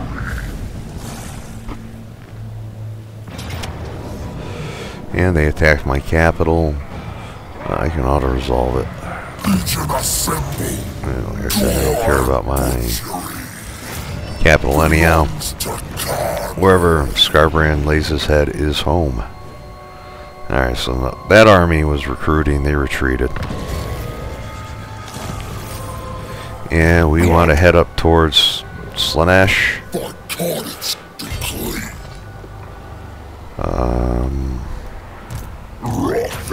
So we'll have this army engage in circle. Again, it's a decisive victory, so don't have to worry too much about it. So I want Skarbrand to actually initiate this battle. Actually, no, I don't. I want my junk armies to take on Nikari first. So move the other armies up here. Get everybody in reinforcement range. Praise the blood god. Now, I don't think he can actually get into... He'll be in Skarbrand's army next turn. Skulls for the skulls. Alright, more research. Campaign movement range +10 for Blood Host. Income from post-battle loot +10. Income from raiding. We don't do much raiding. Up for Chaos Warriors Chosen -5. Corn Corruption. +5% chance to automatically colonize ruined regions. We'll go with Skull Harvesting. Increase our post-battle income. Demon White Ox. The hour of murder. Auto-resolve that. And blood for the blood god. So we have another army. So let's get all these armies up here. Herald of Corn. Slaughter. Merge them. Herald of Corn. And we'll put Skarbrand in camp stance. He doesn't need any units right now. Move all our armies up. Merge them. You can go. Savage serve cold. More skill points. Alright, so I'll just put it on auto assign. You technically want leadership first, and you would probably want melee defense. Well, actually physical resistance, then melee defense and weapon strength. But after playing so many thousands of hours in this game, I'm just going to put it on auto assign. Checking in occasionally to make sure he gets to the full mobility. Now, what's this dipshit doing? Unit retreat. So we'll go ahead. Don't want to waste their range. They're fairly beat up. Now they're going to retreat. Oh no, they're not going to retreat. Alright. Rejoice. None of this really matters.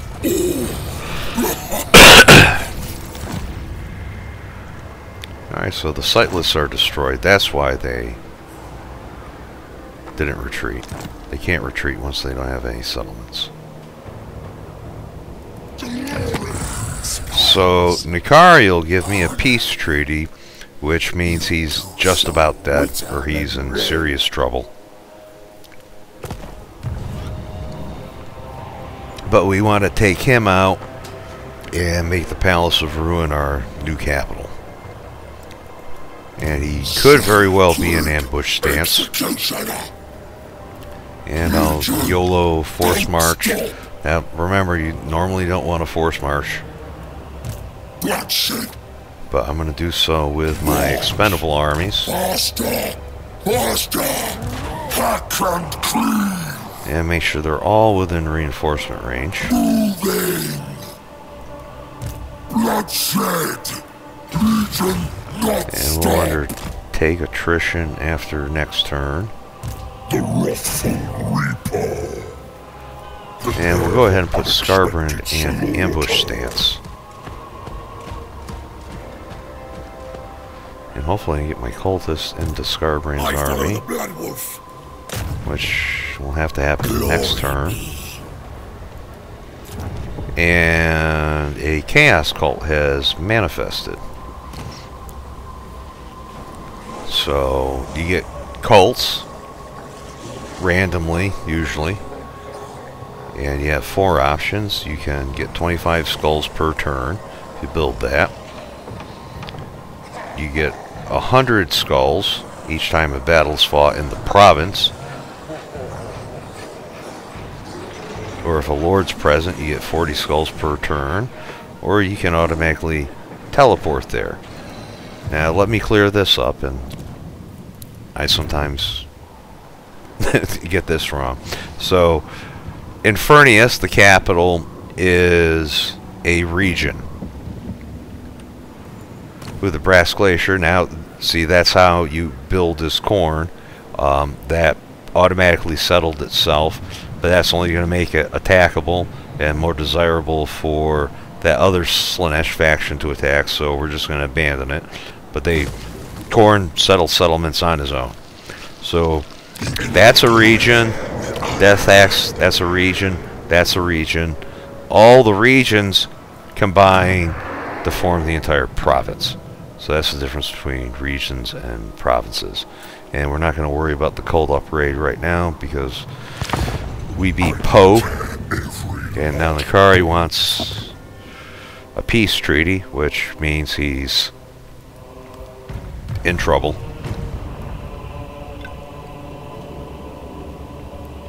But we want to finish him off because even if we get a treaty with him, he's going to end up declaring war on us. And there's N'Kari now.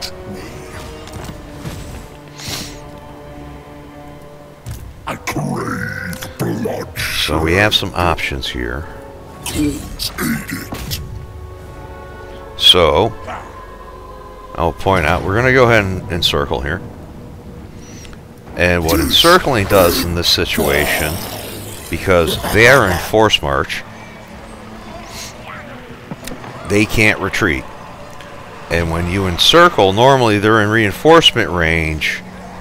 That army and the garrison of 6 units would be all in the same battle. Slay them. Now that they're encircled, they can't do anything. Khorne's edict. And we only got 14 units in that army. Sacred executioner. So we want to make sure we're right in reinforcement range. Slaughter. It shall be. And we're going to move them up as well. Right into reinforcement range. You just have to find the edge of the Slaughter. zone of control or reinforcement range circle. Spread. Slaughter. The drinker of blood. In Karnath's name. That's got 14 units. Alright, so he's close enough. That's not going to really make a difference. So we'll embed him. My lash shall encourage them. And we'll go ahead and attack him, and this will be a decisive victory because he can't reinforce. Yeah, I lowered the battle difficulty. I don't want to manually fight everything. This isn't a stream. We'll auto-resolve, and we'll go ahead and replenish our units.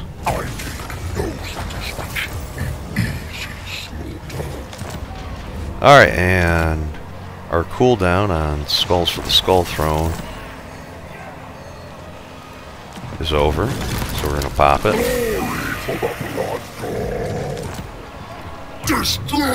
Now, you get defeat traits from defeating legendary lords, but it has to be the legendary lord that engages, and that's a Pyrrhic victory. So instead of losing all my units, well, I've already done enough manually fighting battles here, and this is meant to be like an educational video. So I don't have to fight everything manually. Alright, so that's a close victory. That's fine. So I've defeated N'Kari.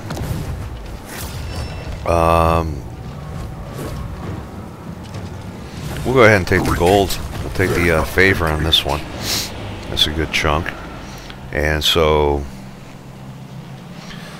got another trait here. Ranked up in enemy territory, so campaign line of sight, which is how far you can see, went up by 15%. My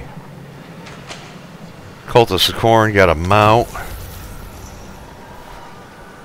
I sacked a settlement. And income from sacking settlements plus 10%. Got some armor, and don't worry about all that shit later. So I defeated N'Kari. So character experience gain, which applies to lords and heroes, is increased by 7. And speed is increased by 6%, which is really good. Leadership aura plus 10%. Income for sacking settlements plus 4. That's pretty good. And I got a regiment of renown, which is good. And so Blood Mountain is what I want because of the 30% reduced upkeep for bloodletters. We'll go ahead and put him in camp. And just move him up here. Merge units. You can go. And we're good on income. Like I said, he's going to be in a deficit, but he's at 18,717 for total favor, which is pretty good by turn 13. And we'll just go ahead with our Chaos Warriors of Khorne. Do our skill points. Now we're going to go for, he's got 4 points. Rage Incarnate, and you can look over the skills yourself. And the first thing we're going to go for after that is Gore Feast, which gives him an additional 0.10% of replenishment while in melee combat, and income from post-battle loot by 15%. And we're not worried about missiles right now. And we'll just go through campaign movement range. And this will also give him Vanguard deployment. And the Wrathful Reaper, which gives base weapon damage, lasts 18 seconds. Cooldown of 1 minute. Base weapon damage, 50%. Armor piercing weapon damage, another 50%. And he's already on auto assign. And for our Cultist of Khorne, who's already got 5 points, you want replenished troops. And thick skinned, you want to build up his armor, make him more survivable. And you can look at Scarbrand down here and see he's got casualty replenishment rate plus 14%, which is pretty good, really good. And campaign movement range of plus 20%. And we can go ahead and upgrade our cult here. And we'll just go with the skulls per turn for now. Oh, it's Daniel. What do you want? I don't give a shit. You suck. Daniel the Demon.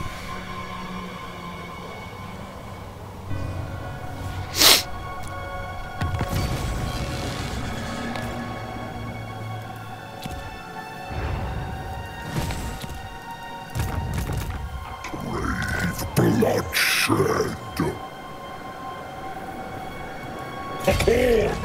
Alright, so we schmucked them last time, and we're going to go ahead and get ourselves another Blood Host.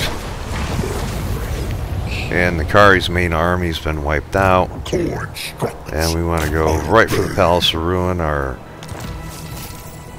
main focus, because it is essentially in the northwest corner of the map.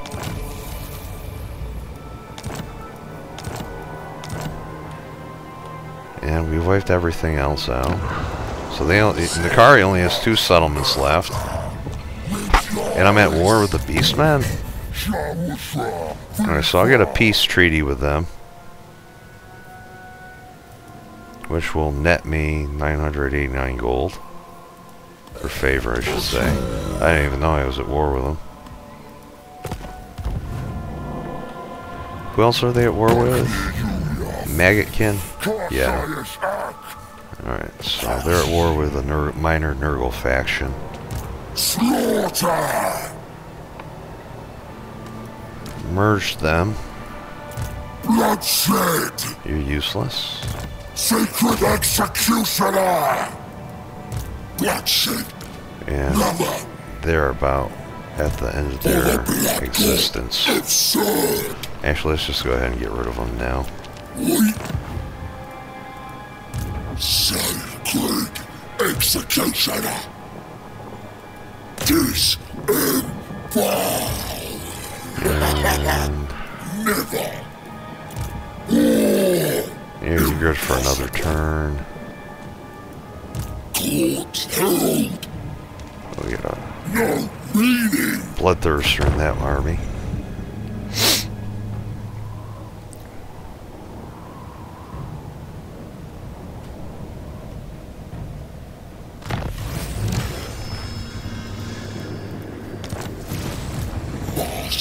Put them in force march so they can get up to reinforcement range. Seek victims! The drink of blood! Their skull! And let's make sure all our armies are in reinforcement range. And once again, they're drawn to destruction, so they've settled another... occupied another settlement. Not settled a settlement. But we don't care about that. And Infernius can go up to tier 3, but we don't care about Infernius. And let's move these guys up here so we have to manually fight this. Now when you're doing your own campaign, you're going to want to fight these manually, but I've demonstrated enough. And we're at decisive victory. And we'll go ahead and sack it. And we'll do skill points next turn because I want to get to the opening of the rifts.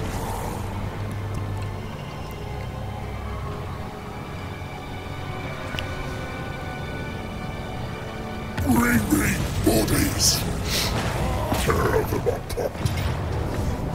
I have gone for battle! Alright, so we don't need a blood host right now, so we're just going to go ahead and occupy.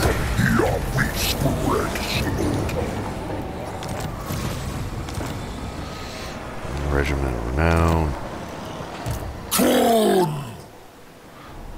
And they only have the one settlement left. So we'll just send all our blood hosts out to die. Impossible!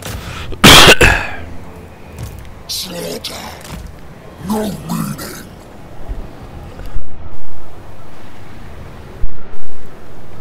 Bring me bodies! And we'll merge. So much murder! Bloodshed! I guess they're worth keeping. Alright, so at the Palace of Ruin, we're going to go ahead and switch that right over here. And we'll go for income from post-battle loot, income from all buildings, enemy leadership. Alright, fuck it. We'll just get our Chaos Warriors. The Harbinger of Doom! Alright, we'll go with missile resistance. We don't have to worry about Slaanesh control. And Khorne corruption. The Wrathful Reaper! And again, we'll go for armor and safety first, so missile resistance with thick skin. Alright, so we got our second tier of research here. Bonus first large. Income from sacking settlements plus 25%. Like I said, his economy is based on battle. Alright, so we can get 3 blood letters locally. And let's go with the cheapo units. Because Skarbrand's about strong enough now, we don't have to really worry about our supporting army.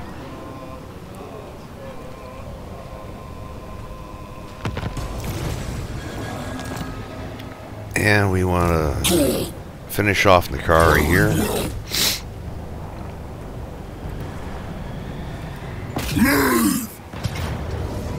And they can win it themselves, and I am actually going to go ahead and move all these armies up here and probably disband them right after this. They're all pretty beat up. They've served their purpose, and we'll have achieved goal number 1. We're going to sack this. That's pretty good income from that. They got their traits, and you can read over all this shit on your own. Let's just go ahead and get rid of everybody. Sacred Executioner! Oh, and we're not going to get rid of an army with a bloodthirster in it, actually. Master of blood. Weak. Slaughter. Revolt. Alright, let's get rid of the Garrison Lord not moved. Warning. He's got full campaign movement range. Cinch is ascendant. So we'll get Skarbrand moving on out here. And he does get to replenish in foreign territory. And he's almost maxed out on bloodletting, so his upkeep's at minus 20%. Growth is at 70. Casualty replenishment, corruption, global recruitment duration. And we'll go ahead and pop the Unholy Manifestation, which it's 4 units against, what, you have 17, not worth fighting. And we'll take the favor. Alright, so we're only at minus 826. Skarbrand's got just about a full stack, even though that auto-resolve did fuck me pretty hard. So you want to fight those manually. And we're about to get the special building here. But we still want to go with Chaos Warriors of Khorne.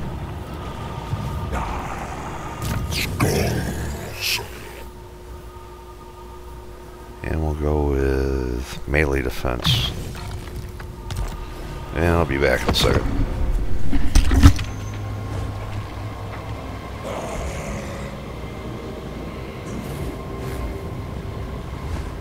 Meet me in battle.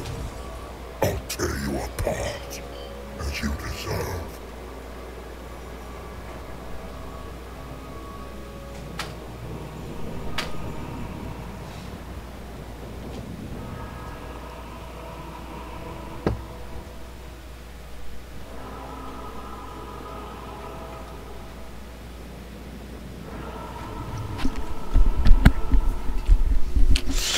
Alright, so these guys want a peace treaty. Yeah, sure, why not? I forgot I was even at war with you.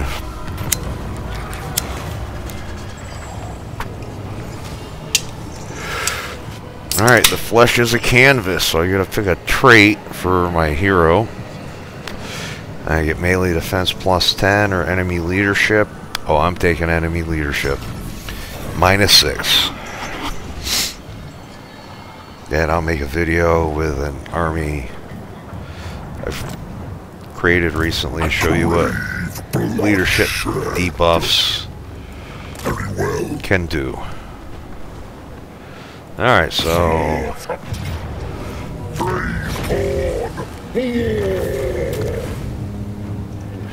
blood for the blood god. Ward save 5%, Talisman of Protection. The drink of blood. And I haven't even looked at these guys'.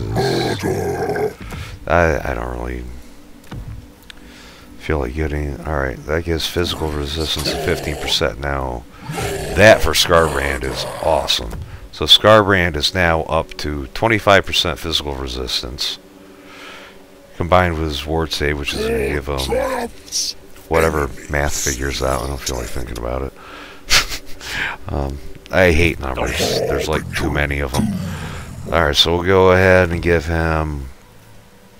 Oh, he gets ward save of 5-2. The other Trickster's Shard. Glory, Skiles, Potion of Toughness.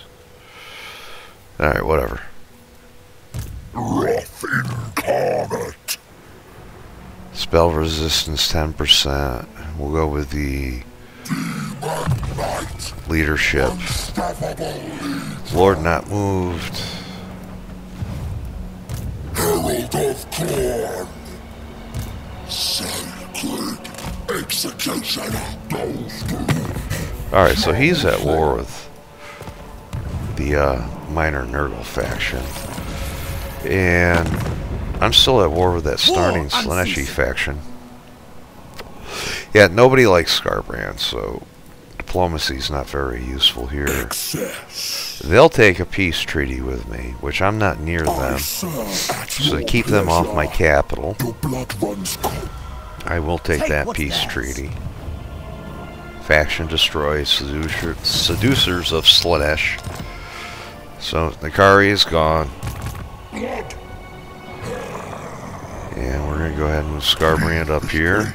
And he's got 19, so he's finally got almost a full stack. And we're going to take the Flesh Ounce of Corn, the Corn Dogs, which are one wicked good unit. They're good at pinning down missile units, and they're also pretty good at taking out regular infantry. Wolffather empowers me. We got the Song of Blood, which gives us Corn Corruption +2. So where's our Corn Corruption at anyhow? 372, which ain't that great. I never usually get it even up to level 2, but let's go ahead and declare war on Nurgle, because we got 6 turns. Faster! Faster! And they're all down here.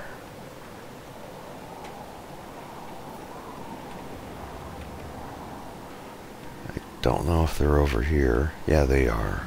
How many settlements do they have? They got 7 settlements. A minor Nurgle faction with 7 settlements. Or wait. That's Maggotkin. Septic Claw. Alright, Maggotkin, which are down here.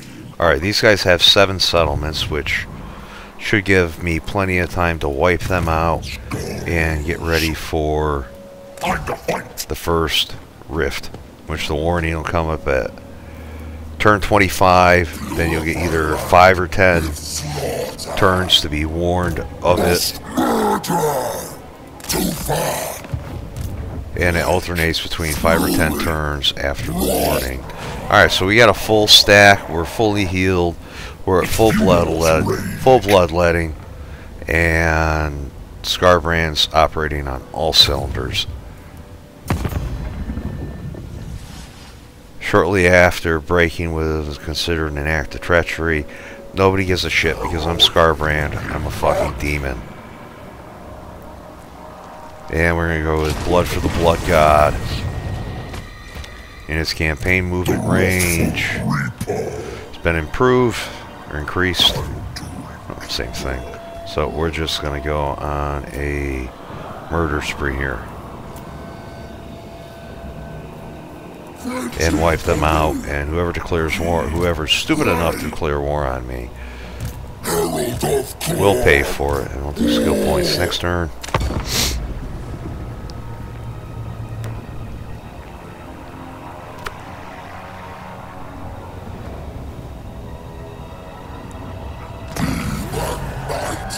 Alright, Nurgle's Ascendant.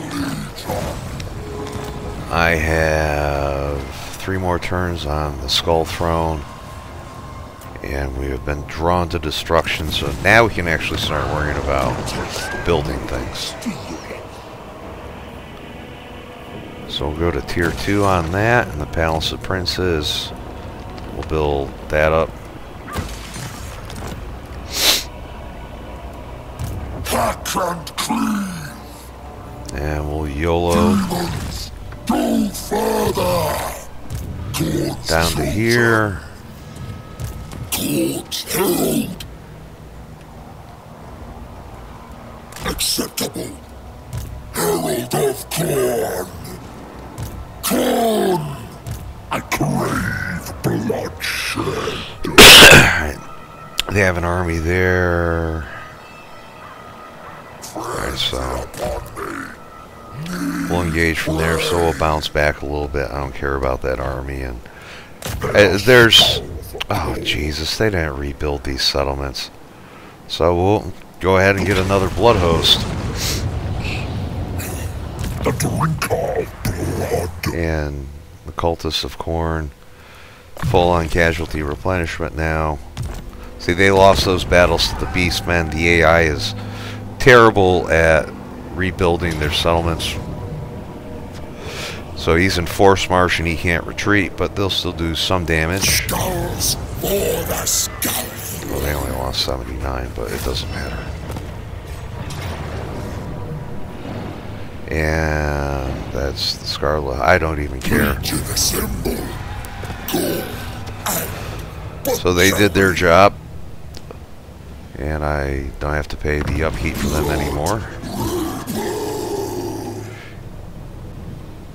Oh, and he went into force march like a dipshit.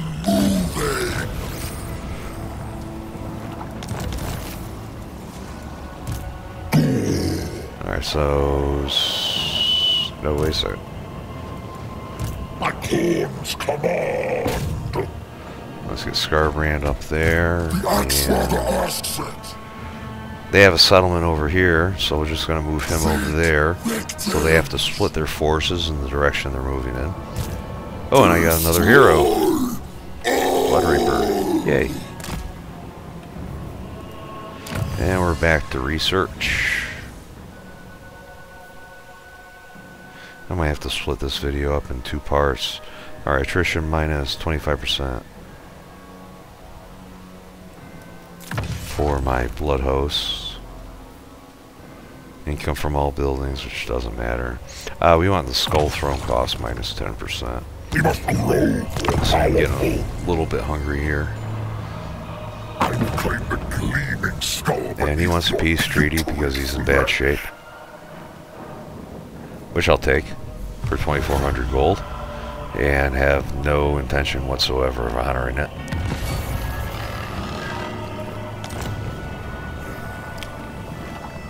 Because you don't play Skarbrand to make friends. Most of the time you don't want to do things like this, but... Bloodshed. the more he fights, the better. Tear them apart. Alright, so my reliability rating is low. Make Nurgleth hungry. Yes, blood. Favor 848. We're good on Skull, so we'll take the favor.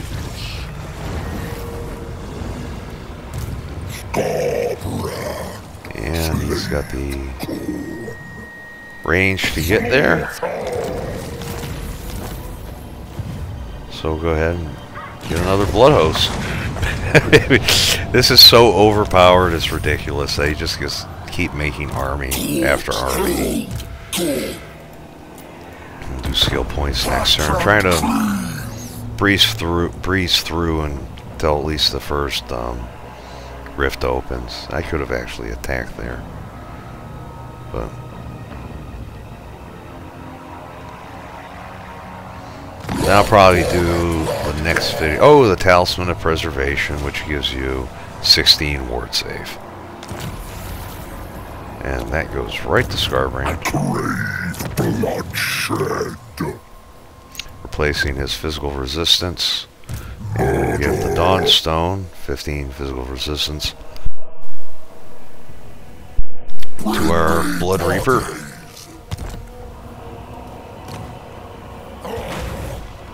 And Skarbrand's got full campaign movement range, just about.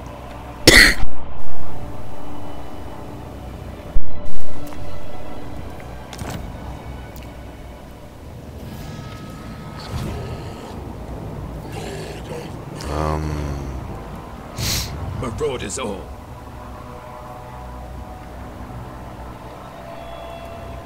We'll go ahead and head over this way.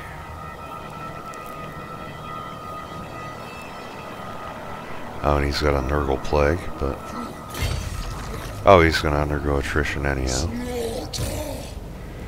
Now, bring our armies up this way.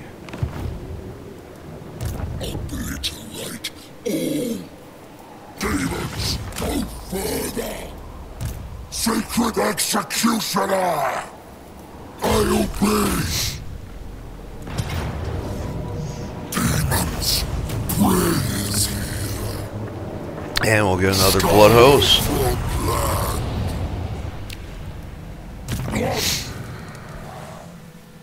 So once you fully get the hang of everything, you can just send your Blood Host out and sack minor settlements and get army after army after army ad nauseum to infinity and beyond, and you could just literally wreck the entire campaign, especially in Immortal Empires once you get going.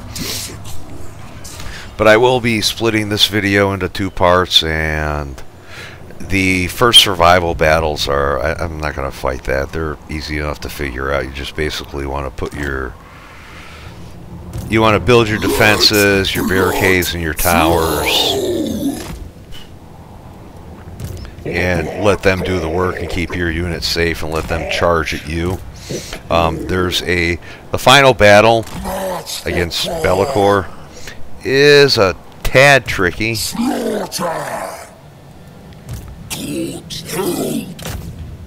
So that's probably what I'll skip up to when I get back to making the next video. And I did get up at 1:30 this morning.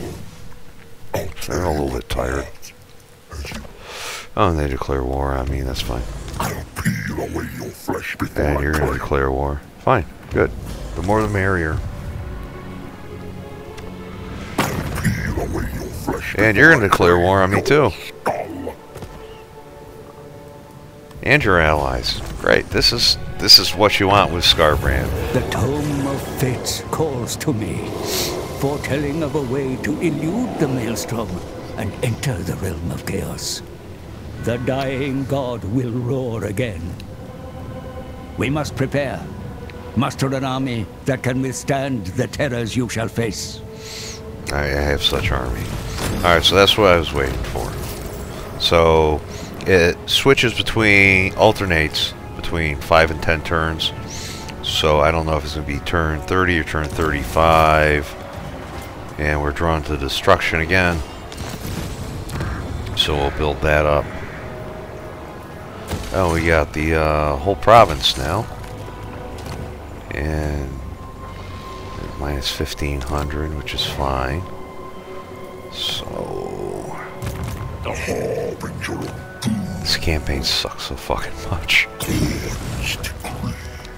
So we got our hero move up. And we'll go ahead and encircle. And they don't have the trait Siege Attacker. So they would have to encircle for 2 turns. And I don't care about any of this, so let's see if that army should retreat. Which it does. But they're still in reinforcement range. And we have a decisive victory against them. But we have a Bloodthirster in that army, which has the trait Siege Attacker. So So if you don't have the trait for a unit of siege attacker in your army, you have to encircle for at least 2 turns. Too powerful. So I'll back that army off. And I will encircle here, and he has siege attacker.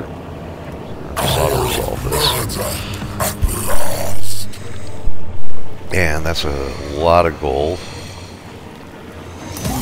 Or favor, I should say. So I'll take that. God's chosen must murder. And get rid of you. Hack and clean. Force march you up here. And the only thing I'm worried about right now is keeping Skarbrand healthy. So he's ready for The drink of blood. the first rift to open.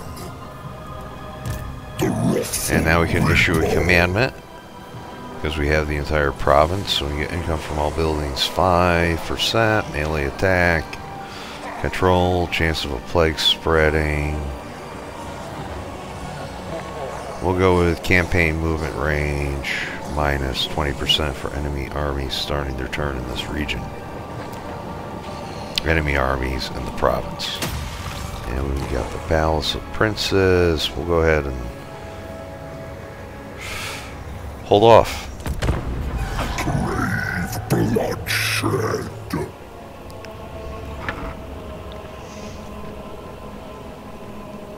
I just want to do the explain the first rift. I'll probably auto-resolve it. Like I said, you just have to hide your army within the range of the towers and let Skarbrand do all the work.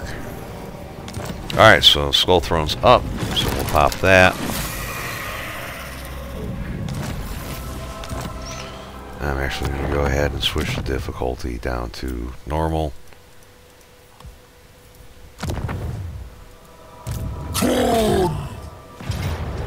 And that's a valiant defeat. Shred them apart. Because they are undergoing attrition.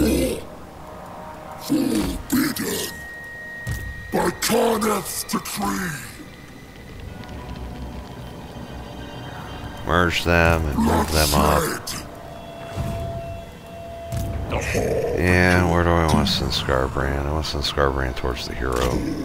Be just And we'll go ahead and build a siege tower. leave only corpses. Master of blood. Slaughter. Mighty enough.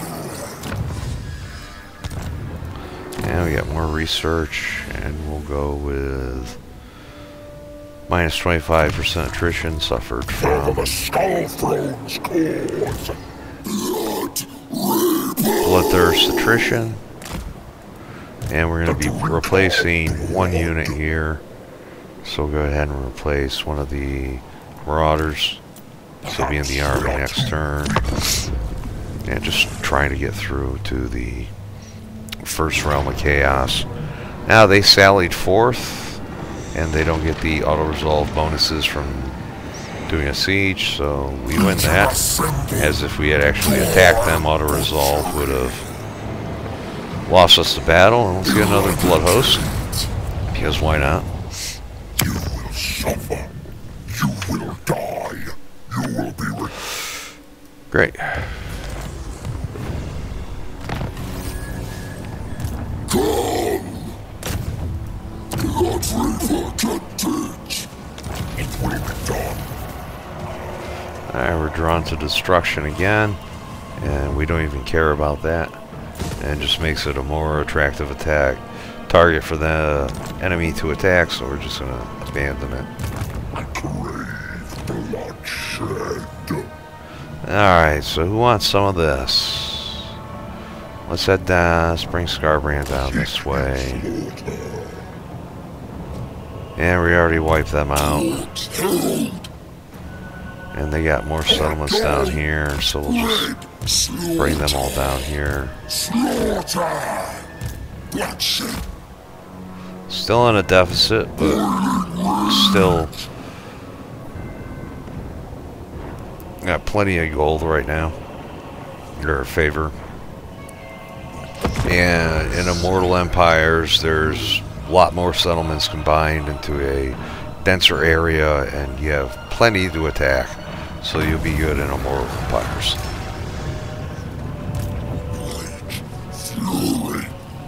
Don't care about you.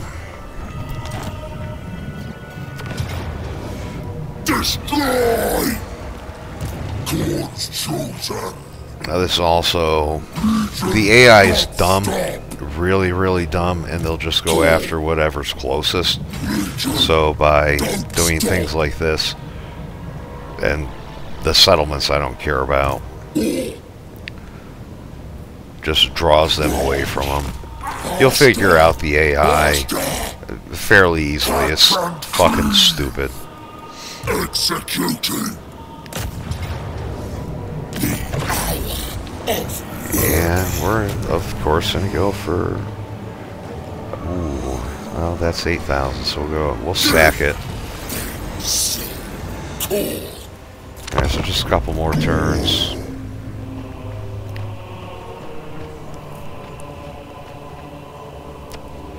Just want to make sure I explain Scarbrand's campaign, and it'll lend aid to other factions. Now the Beastmen have ambush stance, so that's a decisive defeat. Oh, it's a pure victory. Wow, way to go, dumbass. Like I said, the AI's stupid. Belongs to Carneth. And now how many of these pussies want peace treaties now? Okay.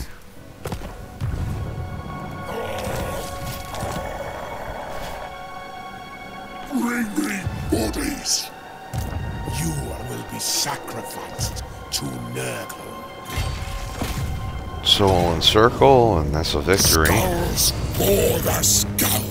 Oh yeah, well I'm on normal battle difficulty now because I want to speed this along. I don't want to be sitting here all night playing the fucking Realms of Chaos. War. Parade Corn's banners. Yeah, let's get Big Daddy up here.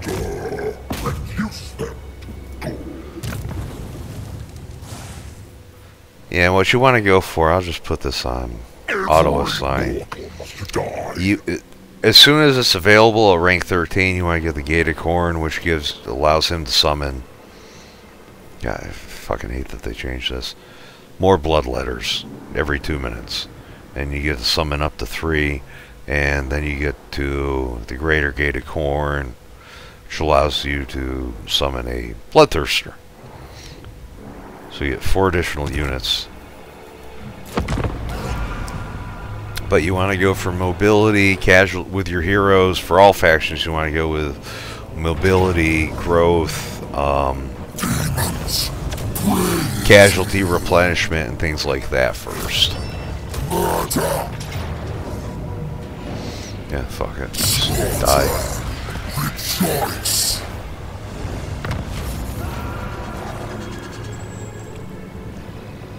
And I strongly recommend, after you've won a few campaigns on normal difficulty, increasing the difficulty to hard, very hard. Not a lot of people play on legendary difficulty. The AI doesn't do anything special. They don't get special abilities, special attacks. They just get more cheats, essentially, reduced upkeep, more armies, recruitment time. But I have OCD, so I play on legendary very hard all the time. Alright, so it looks like it's going to be turn 35 before we get to the first rift. And yeah, you're toast. But that reduces my upkeep, so I don't care. And we'll move you on up.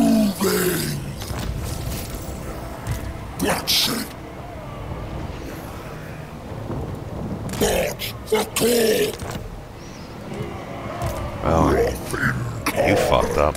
See, they went and took out that one army, and they have absolutely no chance of winning with that garbage.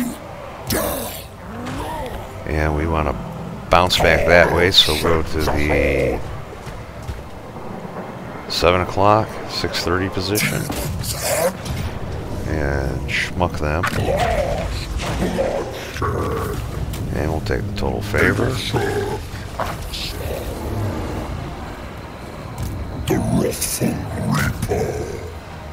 Blood not that mobility doesn't stack. enjoy last moments. And we got more research to do, and we want to get skulls to bring, which gives us an additional 40 skulls per turn, and reduces the skull throne cost by an additional 20%. To better serve the skull throne. Alright, so we got 4 turns before we get to first Chaos Rift.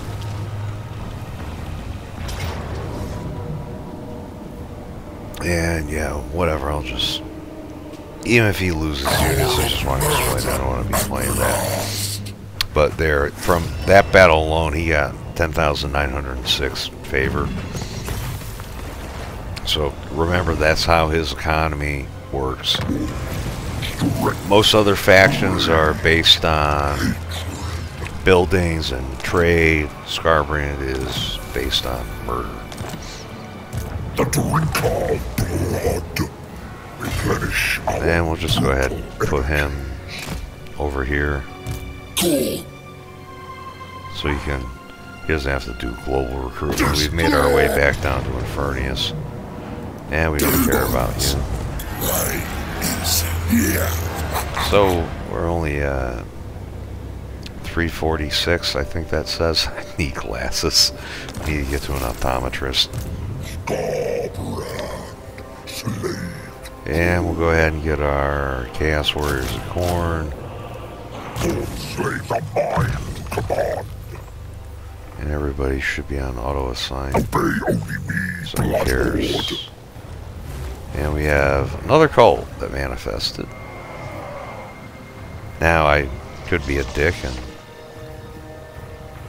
go ahead and just transport there instantaneously and attack them. But just trying to get to that first Chaos Rift and then onto my meatloaf. Oh, here we go. The god bear roars in pain. A death rattle felt across the dimensions. Its arcane energy rips across the mortal plane, creating rifts and scarring the world with gateways into the And I'm gonna Chaos hit the head realms. here in a second. The Tome of Fates knows all. The rifts are our opportunity to reach the Chaos realms. Now, I truly earn my fee. And yet, a gateway opens both ways. While we may traverse the rifts to enter the realm of chaos, or even be transported to far-flung areas of this world, we must close the gateways not required, or the demon tide that flows forth will lay your lands in ruin. Yes, that's one thing you need to be aware of. So, the rifts are open, and you need a hero unit to go to the rifts and close them. And alright, so there's one here. I'd be losing. I need a hero unit to close the rift, or an army to close the rift, but an army capable of winning a battle against the rift, that the army that would spawn from the rift. So we have a Nurgle rift here, and we have a Slaanesh rift here. So you'll want to pre-stage your heroes or your armies or whatever. And we have a Slaanesh rift here. I crave bloodshed. And I'll go ahead and merge, which I should have done last turn, but I got one unit here, one regiment of renown I can recruit. And while this plays, I'm going to hit the head. To trespass upon the Chaos Realms is to step into a nightmare. 4 domains ruled by their cruel masters. Nurgle, the master of plagues. Slaanesh, the Lord of Excess, Tzeentch, the Changer of Ways, and Khorne, the Blood God. We must visit each realm and steal a soul from a demon prince. For it is these souls, one from each of the great powers, merged together, that shall light the hidden path to the Forge. Okay, so normally what I do is head to Tzeentch's realm. And the reason being, they have the smallest armies. You're able to auto-resolve everything, including the survival battle. But with Skarbrand, there's a definite benefit going to Slaanesh's realm, because there's an ancillary that you can pick up that gives you 250 growth, which allows you to get population surplus at an absolute insane rate. And it also has the Sword of Slaanesh, which, if I remember correctly, gives you 600 armor piercing damage. It's a ridiculous weapon. It's the strongest weapon alongside the chain sword, which you can get from Khorne's realm. But if you go into another realm, another Chaos God's realm, then you lose it automatically. So the most complicated, the only thing that's actually complicated, is Tzeentch's realm. Well, it's not even complicated. And the thing about this game is there's so much information about it, a ton of information, none of which is actually complicated. But we will go to make sure we get the battles to Tzeentch's realm. And I'll be right back. The realm of chaos, a place unbound. The constraints of the mortal dimensions have no effect here. Only the whims of the dark gods matter. Yet there are places where no ruinous power claims influence. In the Forge of Souls, Be'lakor lurks, and Ursun dies. Until we have the 4 Demon Prince souls, it will remain out of reach. The realm of the Sorcerer. Trust not your senses, for the intricate magics of the great Sorcerer reshape reality around you. Try to stay on the right path as you fight through many-hued islands to stand triumphant before the impossible fortress. There, Tzeentch's favored demon prince, the Librarian, stands sentinel. Slay him to claim his soul.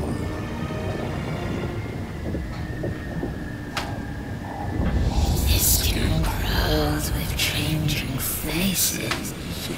Each one speaks to lies for every truth.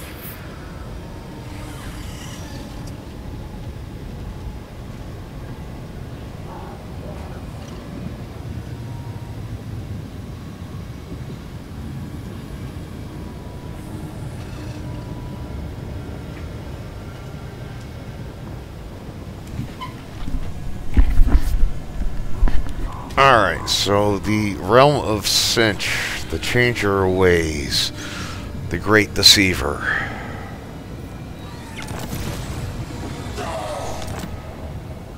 The Great Sorcerer. Not for the Blood God. So what you want to do in this one, this is the only one that's... Evil hands shall rot. Oh, this is the most complex one, which... So, here's the realm of the Sorcerer. This is where you want to go. Now, each one of these points has a sigil, and you only start with one sigil, which is this green L-looking thing here. And this is the easiest battles. because this army only has 5 units, and you can auto-resolve through pretty much any of them without too much worry. And he has no campaign movement range, because he just got there.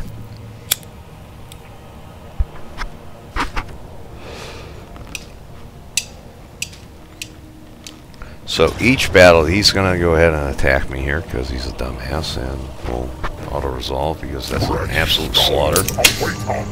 Oh, I could have went to encamp stance and recruited, I believe. So you have your options down here. You always want to go to reveal teleport sigil.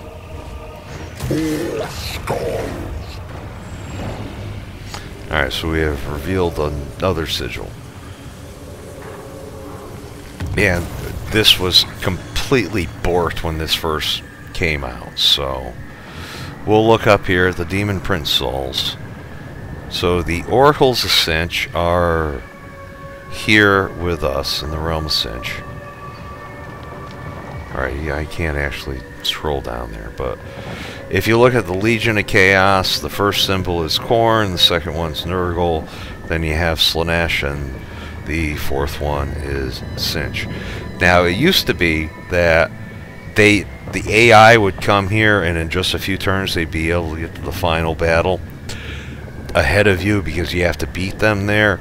They've changed it so they have to actually take 8 full turns to get there. So we have to beat out Kairos. So let's take a, there's Kairos up here. Fates merge. But we have 1 sigil right now, and this is the easiest way to level up. And you don't have to worry about actually beating them, because if they get the 4 Demon Prince Souls before you do, then you get to transport and confront that army, defeat them, then you take, well, they lose all their Demon Prince's souls. And the stupidest thing about this fucking campaign is because you would have to have 1, 2, 3, 4, 5, 6, 7 different advisors with 7 different Tome of Fates and 28 separate Demon Princes in order to take their souls, and it's just fucking stupid. So we have, now you have to be careful of this because that's a teleport locus. If you try to go here to the path of ruins, you'll go there and you'll teleport, so you want to actually move here to avoid that. And now you can go here, and we're not worried about anything at the moment, so we can force march, and this will now fully replenish your army and reveal another sigil. So you need to figure out what sigil. God, this is why they added the fucking seizure warning in. So you need to get to the Green L to get to the battle, and we have not discovered the Green L. So we got the pink Superman S looking thing there. We have Zoro the Gay Blade over here, and we don't know where it is. And I'm just going to turn off skill points here. I don't care.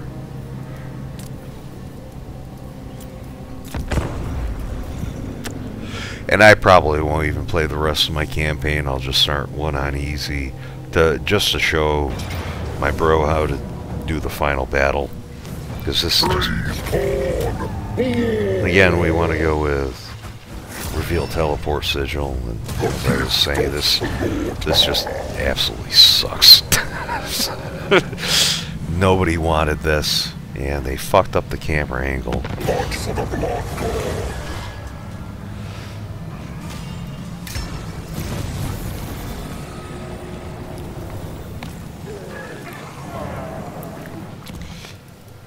Alright, so what you would want to do next is fight that army. But I'm not going to, because I'm going to wrap this up. and you would reveal another sigil, and you would eventually... It's pretty easy to beat them there. See, there's another sigil that's been revealed. So you got the pink S up there. So you would teleport. If you go to that one, if I was to get over here and click on that one, it would teleport me over here, and you reveal each sigil, and you would figure out which one would take you to the sigil you want to. But what I'm going to do here, as I want to wrap this up, is keep him... I want to go to the rift, because you can switch rifts, and we're going to go to the Dark Prince's realm.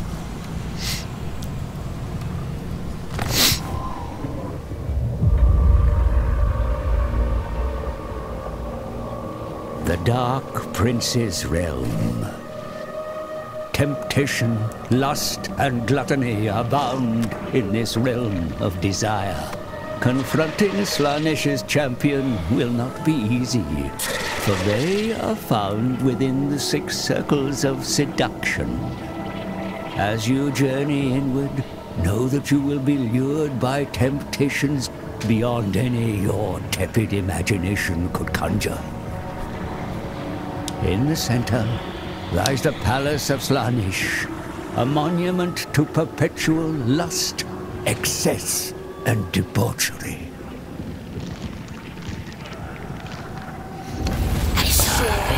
Okay, so I could have beaten, probably could have beaten Kairos to the final battle there, but I wanted to point this out.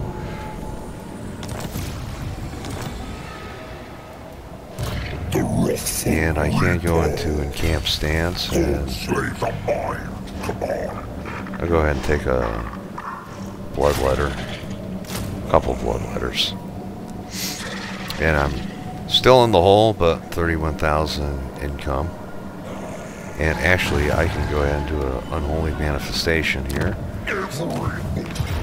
Now if Khorne is ascendant, the army like triples in size, but you want to keep Skarbrand's bloodletting up and take the favor, not that it matters. So it'll be fully healed up. But I 9 times out of 10 go for Tzeentch's Realm first, just to get the easy battles and the experience and XP. There's a lot of good stuff you can get from Slaanesh's Realm.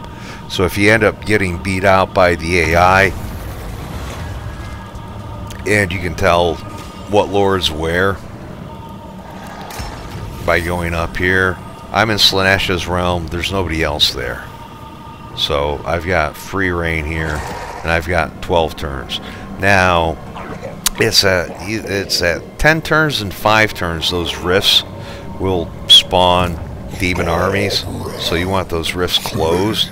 So I would have left 1, maybe 2 of those heroes back. But I'm just trying to get through this, and I don't care about research. My brother's smarter than I am, so he'll figure this out. Now that I've forgotten about you, Charlie.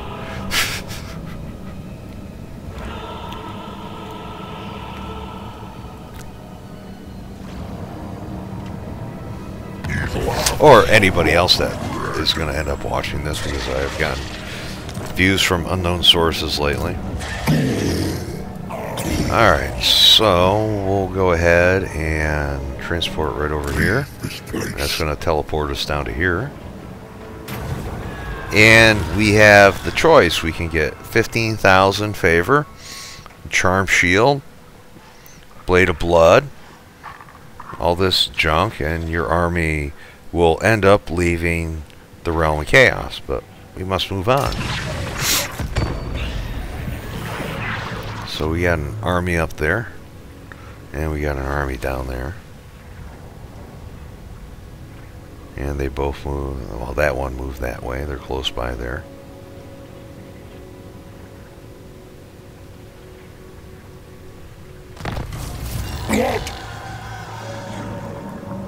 Oh, and Kugas here now. There wasn't anybody here a turn ago, but now No, I was looking at the wrong one. Alright, so again, you have the choice of taking 20,000 favor. You can get growth. That's highly desirable, especially for Skarbrand, because his growth is based on his bloodletting, but 200 is super strong. So if you get that, now remember, you have the autosave up to 5 turns on anything but legendary difficulty. You should probably take that because it's really hard. It's, well, really challenging to get Skarbrand to be able to recruit the higher level units, which he doesn't really need, but you get to build up much faster, but you'd have to leave the Realm of Chaos. But we'll move on.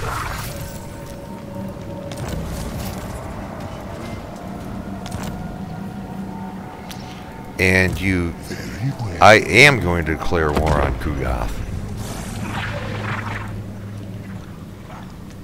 because his army's all fucked up.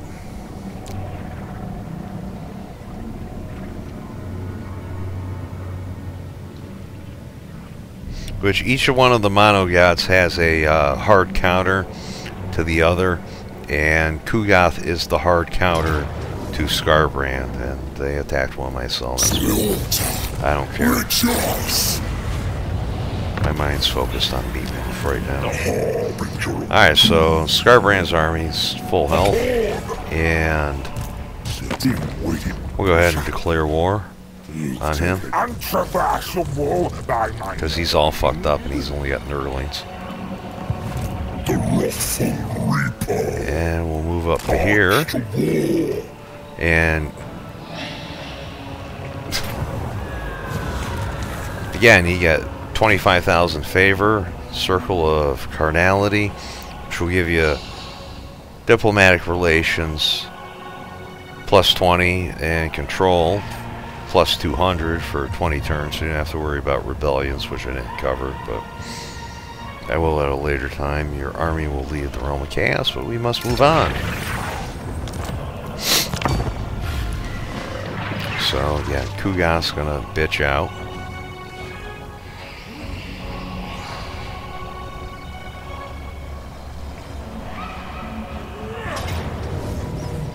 And I can auto-resolve this. Yes, blood.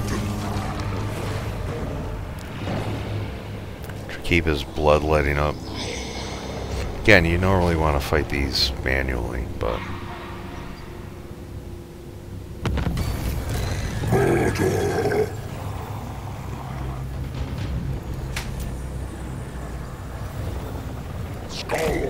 And we'll go to the next one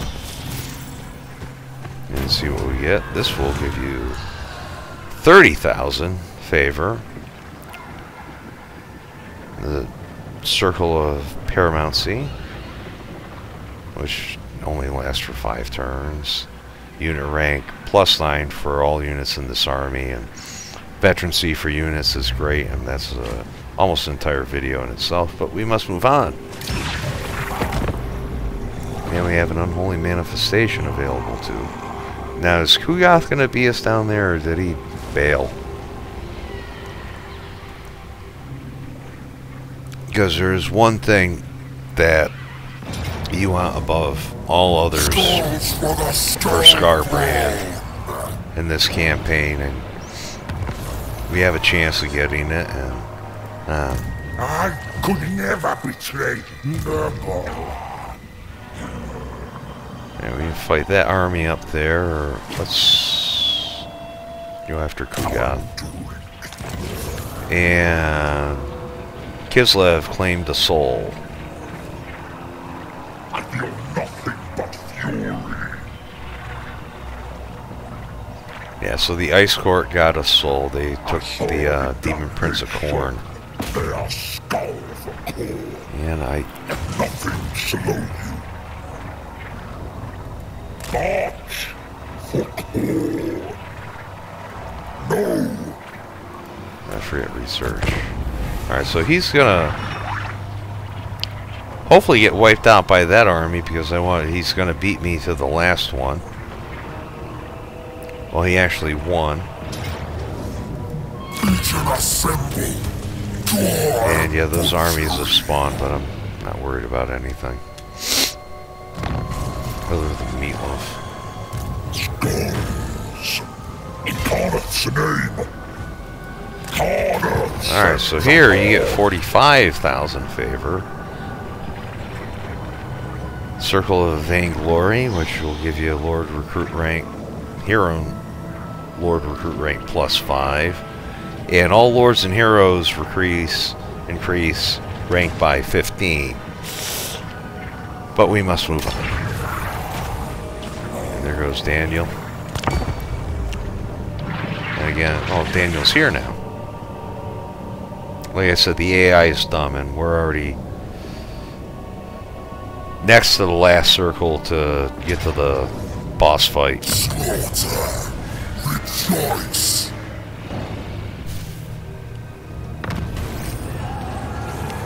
So here's what we've been waiting for, the last one. I lost my capital, but that's alright. We'll see if it pops. No, it didn't pop, but you get 50,000 gold, or favor I should say. But at the last circle you have a chance of getting the Sword of Slaanesh, which gives you an additional 600, I think it is, armor piercing weapon damage, which essentially makes Skarbrand as close to invincible as he can be. And I'm not going to fight the survival battle, but I know I'll be able to auto-resolve it.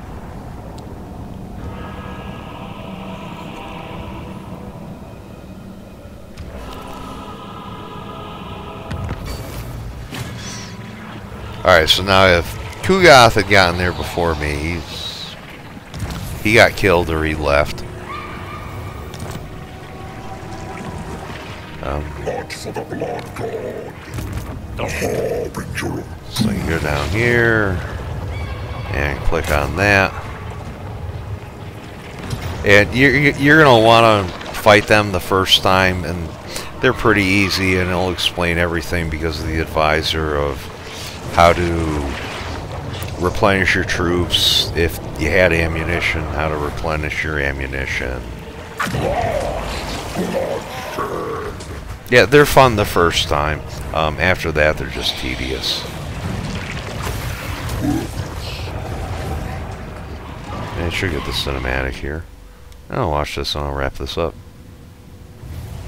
The first soul harvested. When Well, you get a all cinematic four for have beating been the gathered, demon They prince, will but- combine into a single light, revealing a shadow path to the Forge of Souls. Then Ursun will be within our reach. But what's this? The tome consumes the soul's energy, reaching across time, revealing secrets.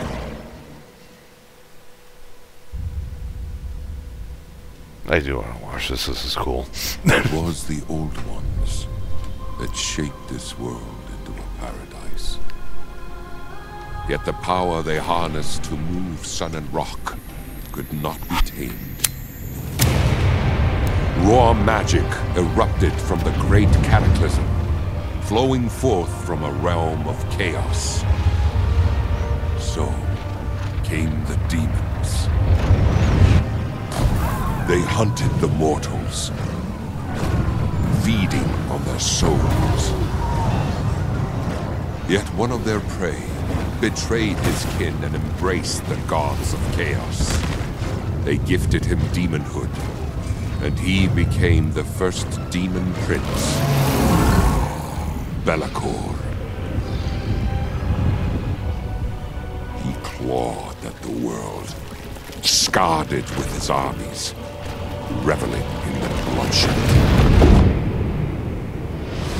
Those who seek power will always want more, and Be'lakor's lust was the greatest of all. Gods of chaos. Oh, I didn't look Have at this not fed before. you souls. Have I not given you the world? Give me more power. 87 frames a second. In battle, it's over 60 frames a second. I don't know if you can see this in the recording, but the four gods 97 frames a second. For his arrogance. They took everything. His armies, his power, his form. Cursed to roam the world as a shadow amongst the shadows, powerless for eternity. Damn the gods.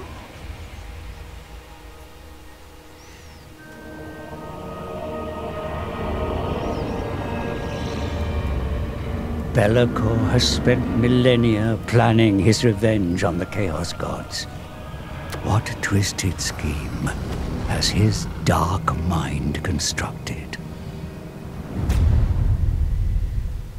Alright, so that's how to get through the We look upon first the mortal lands once more, Demon Soul. having ventured into the realm of chaos. The Tome of Fates thrums with the power of the twisted soul trapped in its pages. To reach the Forge of Souls, we require 3 more. We are not the only ones who seek the dying god. They employ their own methods to cross the veil into the realm of chaos. We must act with haste. Alright, so that's how to get through the first one, and I'll probably switch everything over to easy just so I can make a video on how to do the final battle really quick, because there's you can't call it cheese, it's just letting the defenses do their own work. So thank you for watching this video. I hope you enjoyed watching it as much as I enjoyed making it, which was not at all.